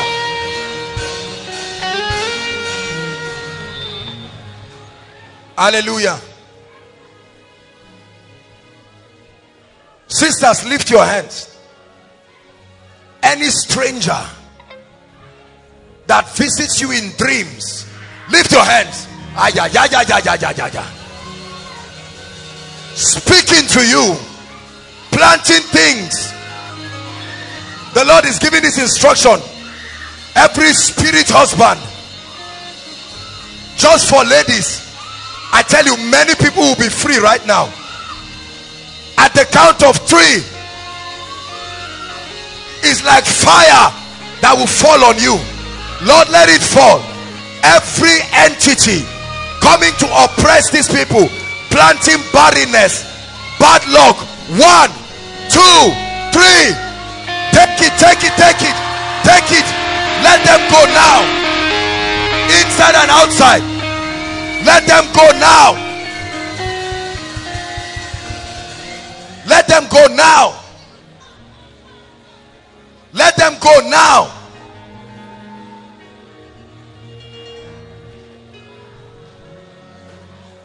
Let them go now. My dear, tap that lady for me.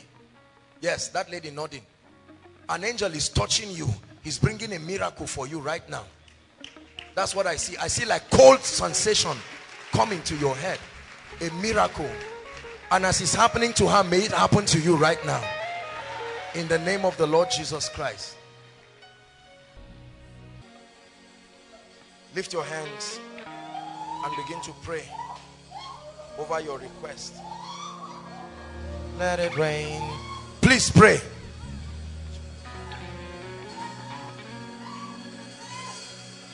Go ahead and just prophesy and say, Lord, this marks the end of it.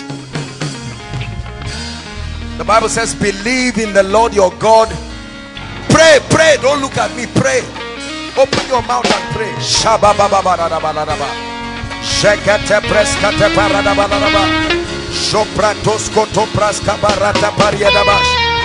the name of the Lord Jesus Christ. In the name of the Lord Jesus Christ. Father, we turn. Go ahead and pray. Lord, my request is turned into a testimony.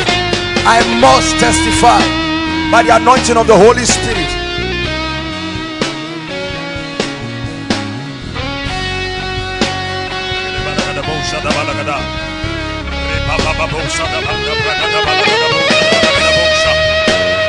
Standing upon the eternal counsel of God, the hand of the Lord itself will bring this to pass. The burden is lifted in the name of Jesus. Are not angels ministering spirits sent forth to minister to the heirs of salvation? Let the ministry of angels begin to bring to pass every single request in this place. In the name of Jesus, we command the foundations of the earth, we command the firmaments, we command the waters to begin to align themselves towards the fulfillment of this request. We lift every burden placed upon the shoulders of men by the anointing of God's Spirit, and we set these ones free in the name of Jesus. Mighty and everlasting God, standing upon your promise to us, upon this altar, the heavenly portals opened in this place. We command a performance of the requests, the desires placed here tonight. In the name of Jesus, we decree the heavens answer speedily. Everyone trusting you for the fruit of the womb, receive in the name of Jesus. Promotion from on high, receive in the name of Jesus. An end to demonic oppression, it happens now in the name of Jesus. Blind eyes open, deaf ears open, destinies moved forward in the name of Jesus. Satanic burdens removed in the name of Jesus. We thank you, Lord, because speedily, according to the seasons of life, they receive a performance. In the matchless name of Jesus we decree. Amen, Father. Hallelujah. Hallelujah. Please rise up on your feet and receive the prophecy if you can. I saw a spirit, and I'm praying for the students now. Please listen. When I was outside ministering, I saw a spirit like bees released to produce massive failures in the exam that is being written.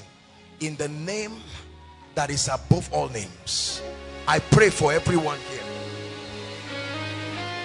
The kind of performance you have never seen, receive it in the name of Jesus.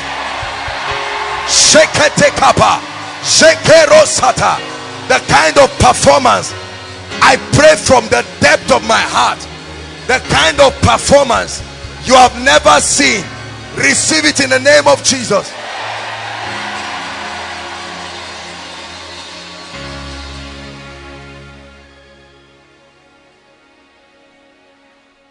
The grace for favor, where you have labored and tried and it didn't work, beginning from tonight, step into a new dimension of favor. Step into a new dimension of favor.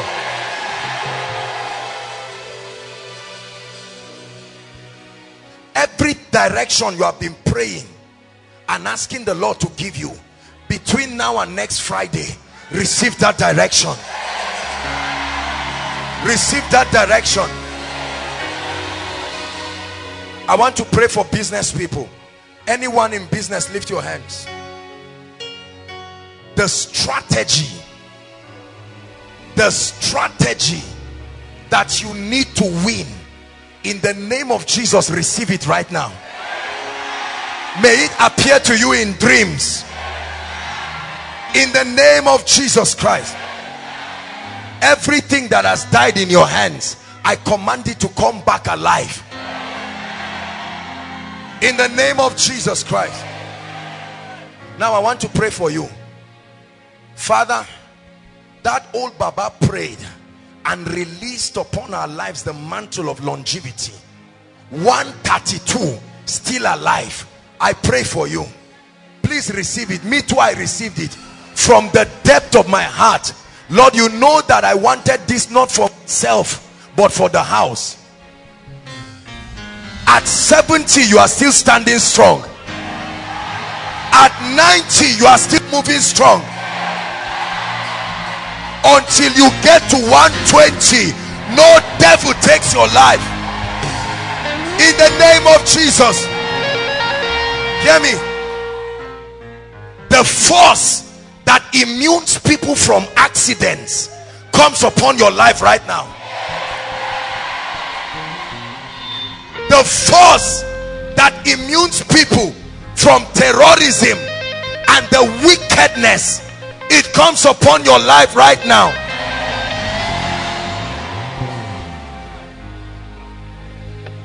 That spirit that kills people at the prime of their life, when they labor and about to enter, it takes their lives. It lives your life forever. Forever, forever. Hallelujah. May you see your children's children to the 5th generation.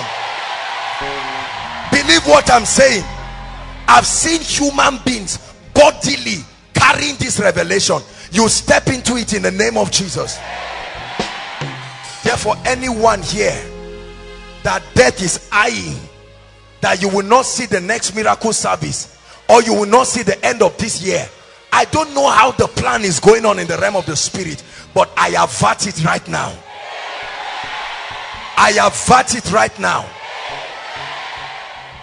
The same way you will live long physically, everything that is good in your life lives long with you. Your health lives long with you. Your wisdom lives long with you. Faithful lives long with you. 2 prayer points quickly. Where you have been rejected, you step into a place. I've experienced it. Oh, let me tell you something. Hallelujah. I will never forget, you know, Jimmy knows the story. In 2007, I remember that time I went to collect a loan from a bank. Remember the story? I went to collect a loan from the bank. We had done everything, and then when it was now time for them to give me the loan, they embarrassed me. I was humiliated. The same people who were helping me, it was as if a charm came upon them. And I looked at that person and I vowed that till I die, till I go to be with the Lord, I will not collect loan from anybody living or dead. I made that determination from the depth of my heart.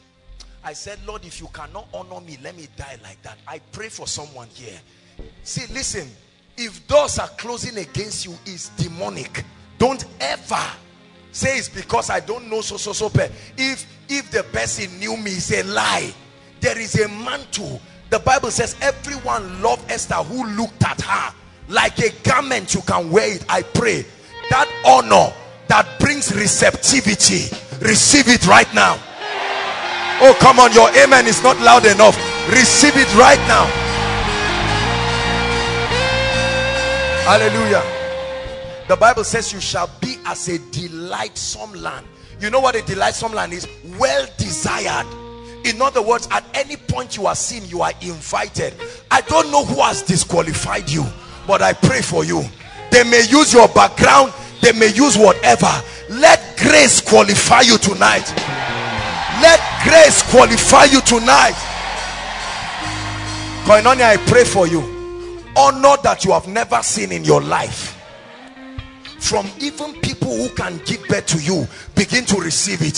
Strange honor, in high places, strange honor in high places, in the name of Jesus. Wave your hands and give God all the praise. Thank you, Jesus. Thank you, Jesus. Thank you, Jesus. Thank you, Jesus. Whatever you have started, listen, something just came in my heart. Whatever you have started that ended prematurely, because this what there is an anointing for what I'm telling you. Whatever you start, I don't care what it is, whether it is relationship or whatever, and it ended but not by God, we put life back to it right now. I say it again. Whatever you started that ended but not by God, by a manipulation of darkness, it jacks back to life right now in the name of Jesus. Hallelujah. Give God praise. My goodness, I wish we had time. I wish we had time. Dearly beloved, I hope you were blessed by this message. I want you to keep doing something for this man of God, our man of God, Apostle Joshua Selman. And that is, I want you to keep on praying for him, that the cause of the gospel may have free flow in him, that he may be granted boldness to continue with this commission of Jesus Christ, and that all provisions be given unto him as he continues in this journey of Christianity. And then don't forget to like this video. Don't forget to hit the subscribe button if you are new here. Don't also forget to leave a comment in the comment section, and then keep sharing abroad, and let's all keep sharing Jesus. I'll see you again. Bye.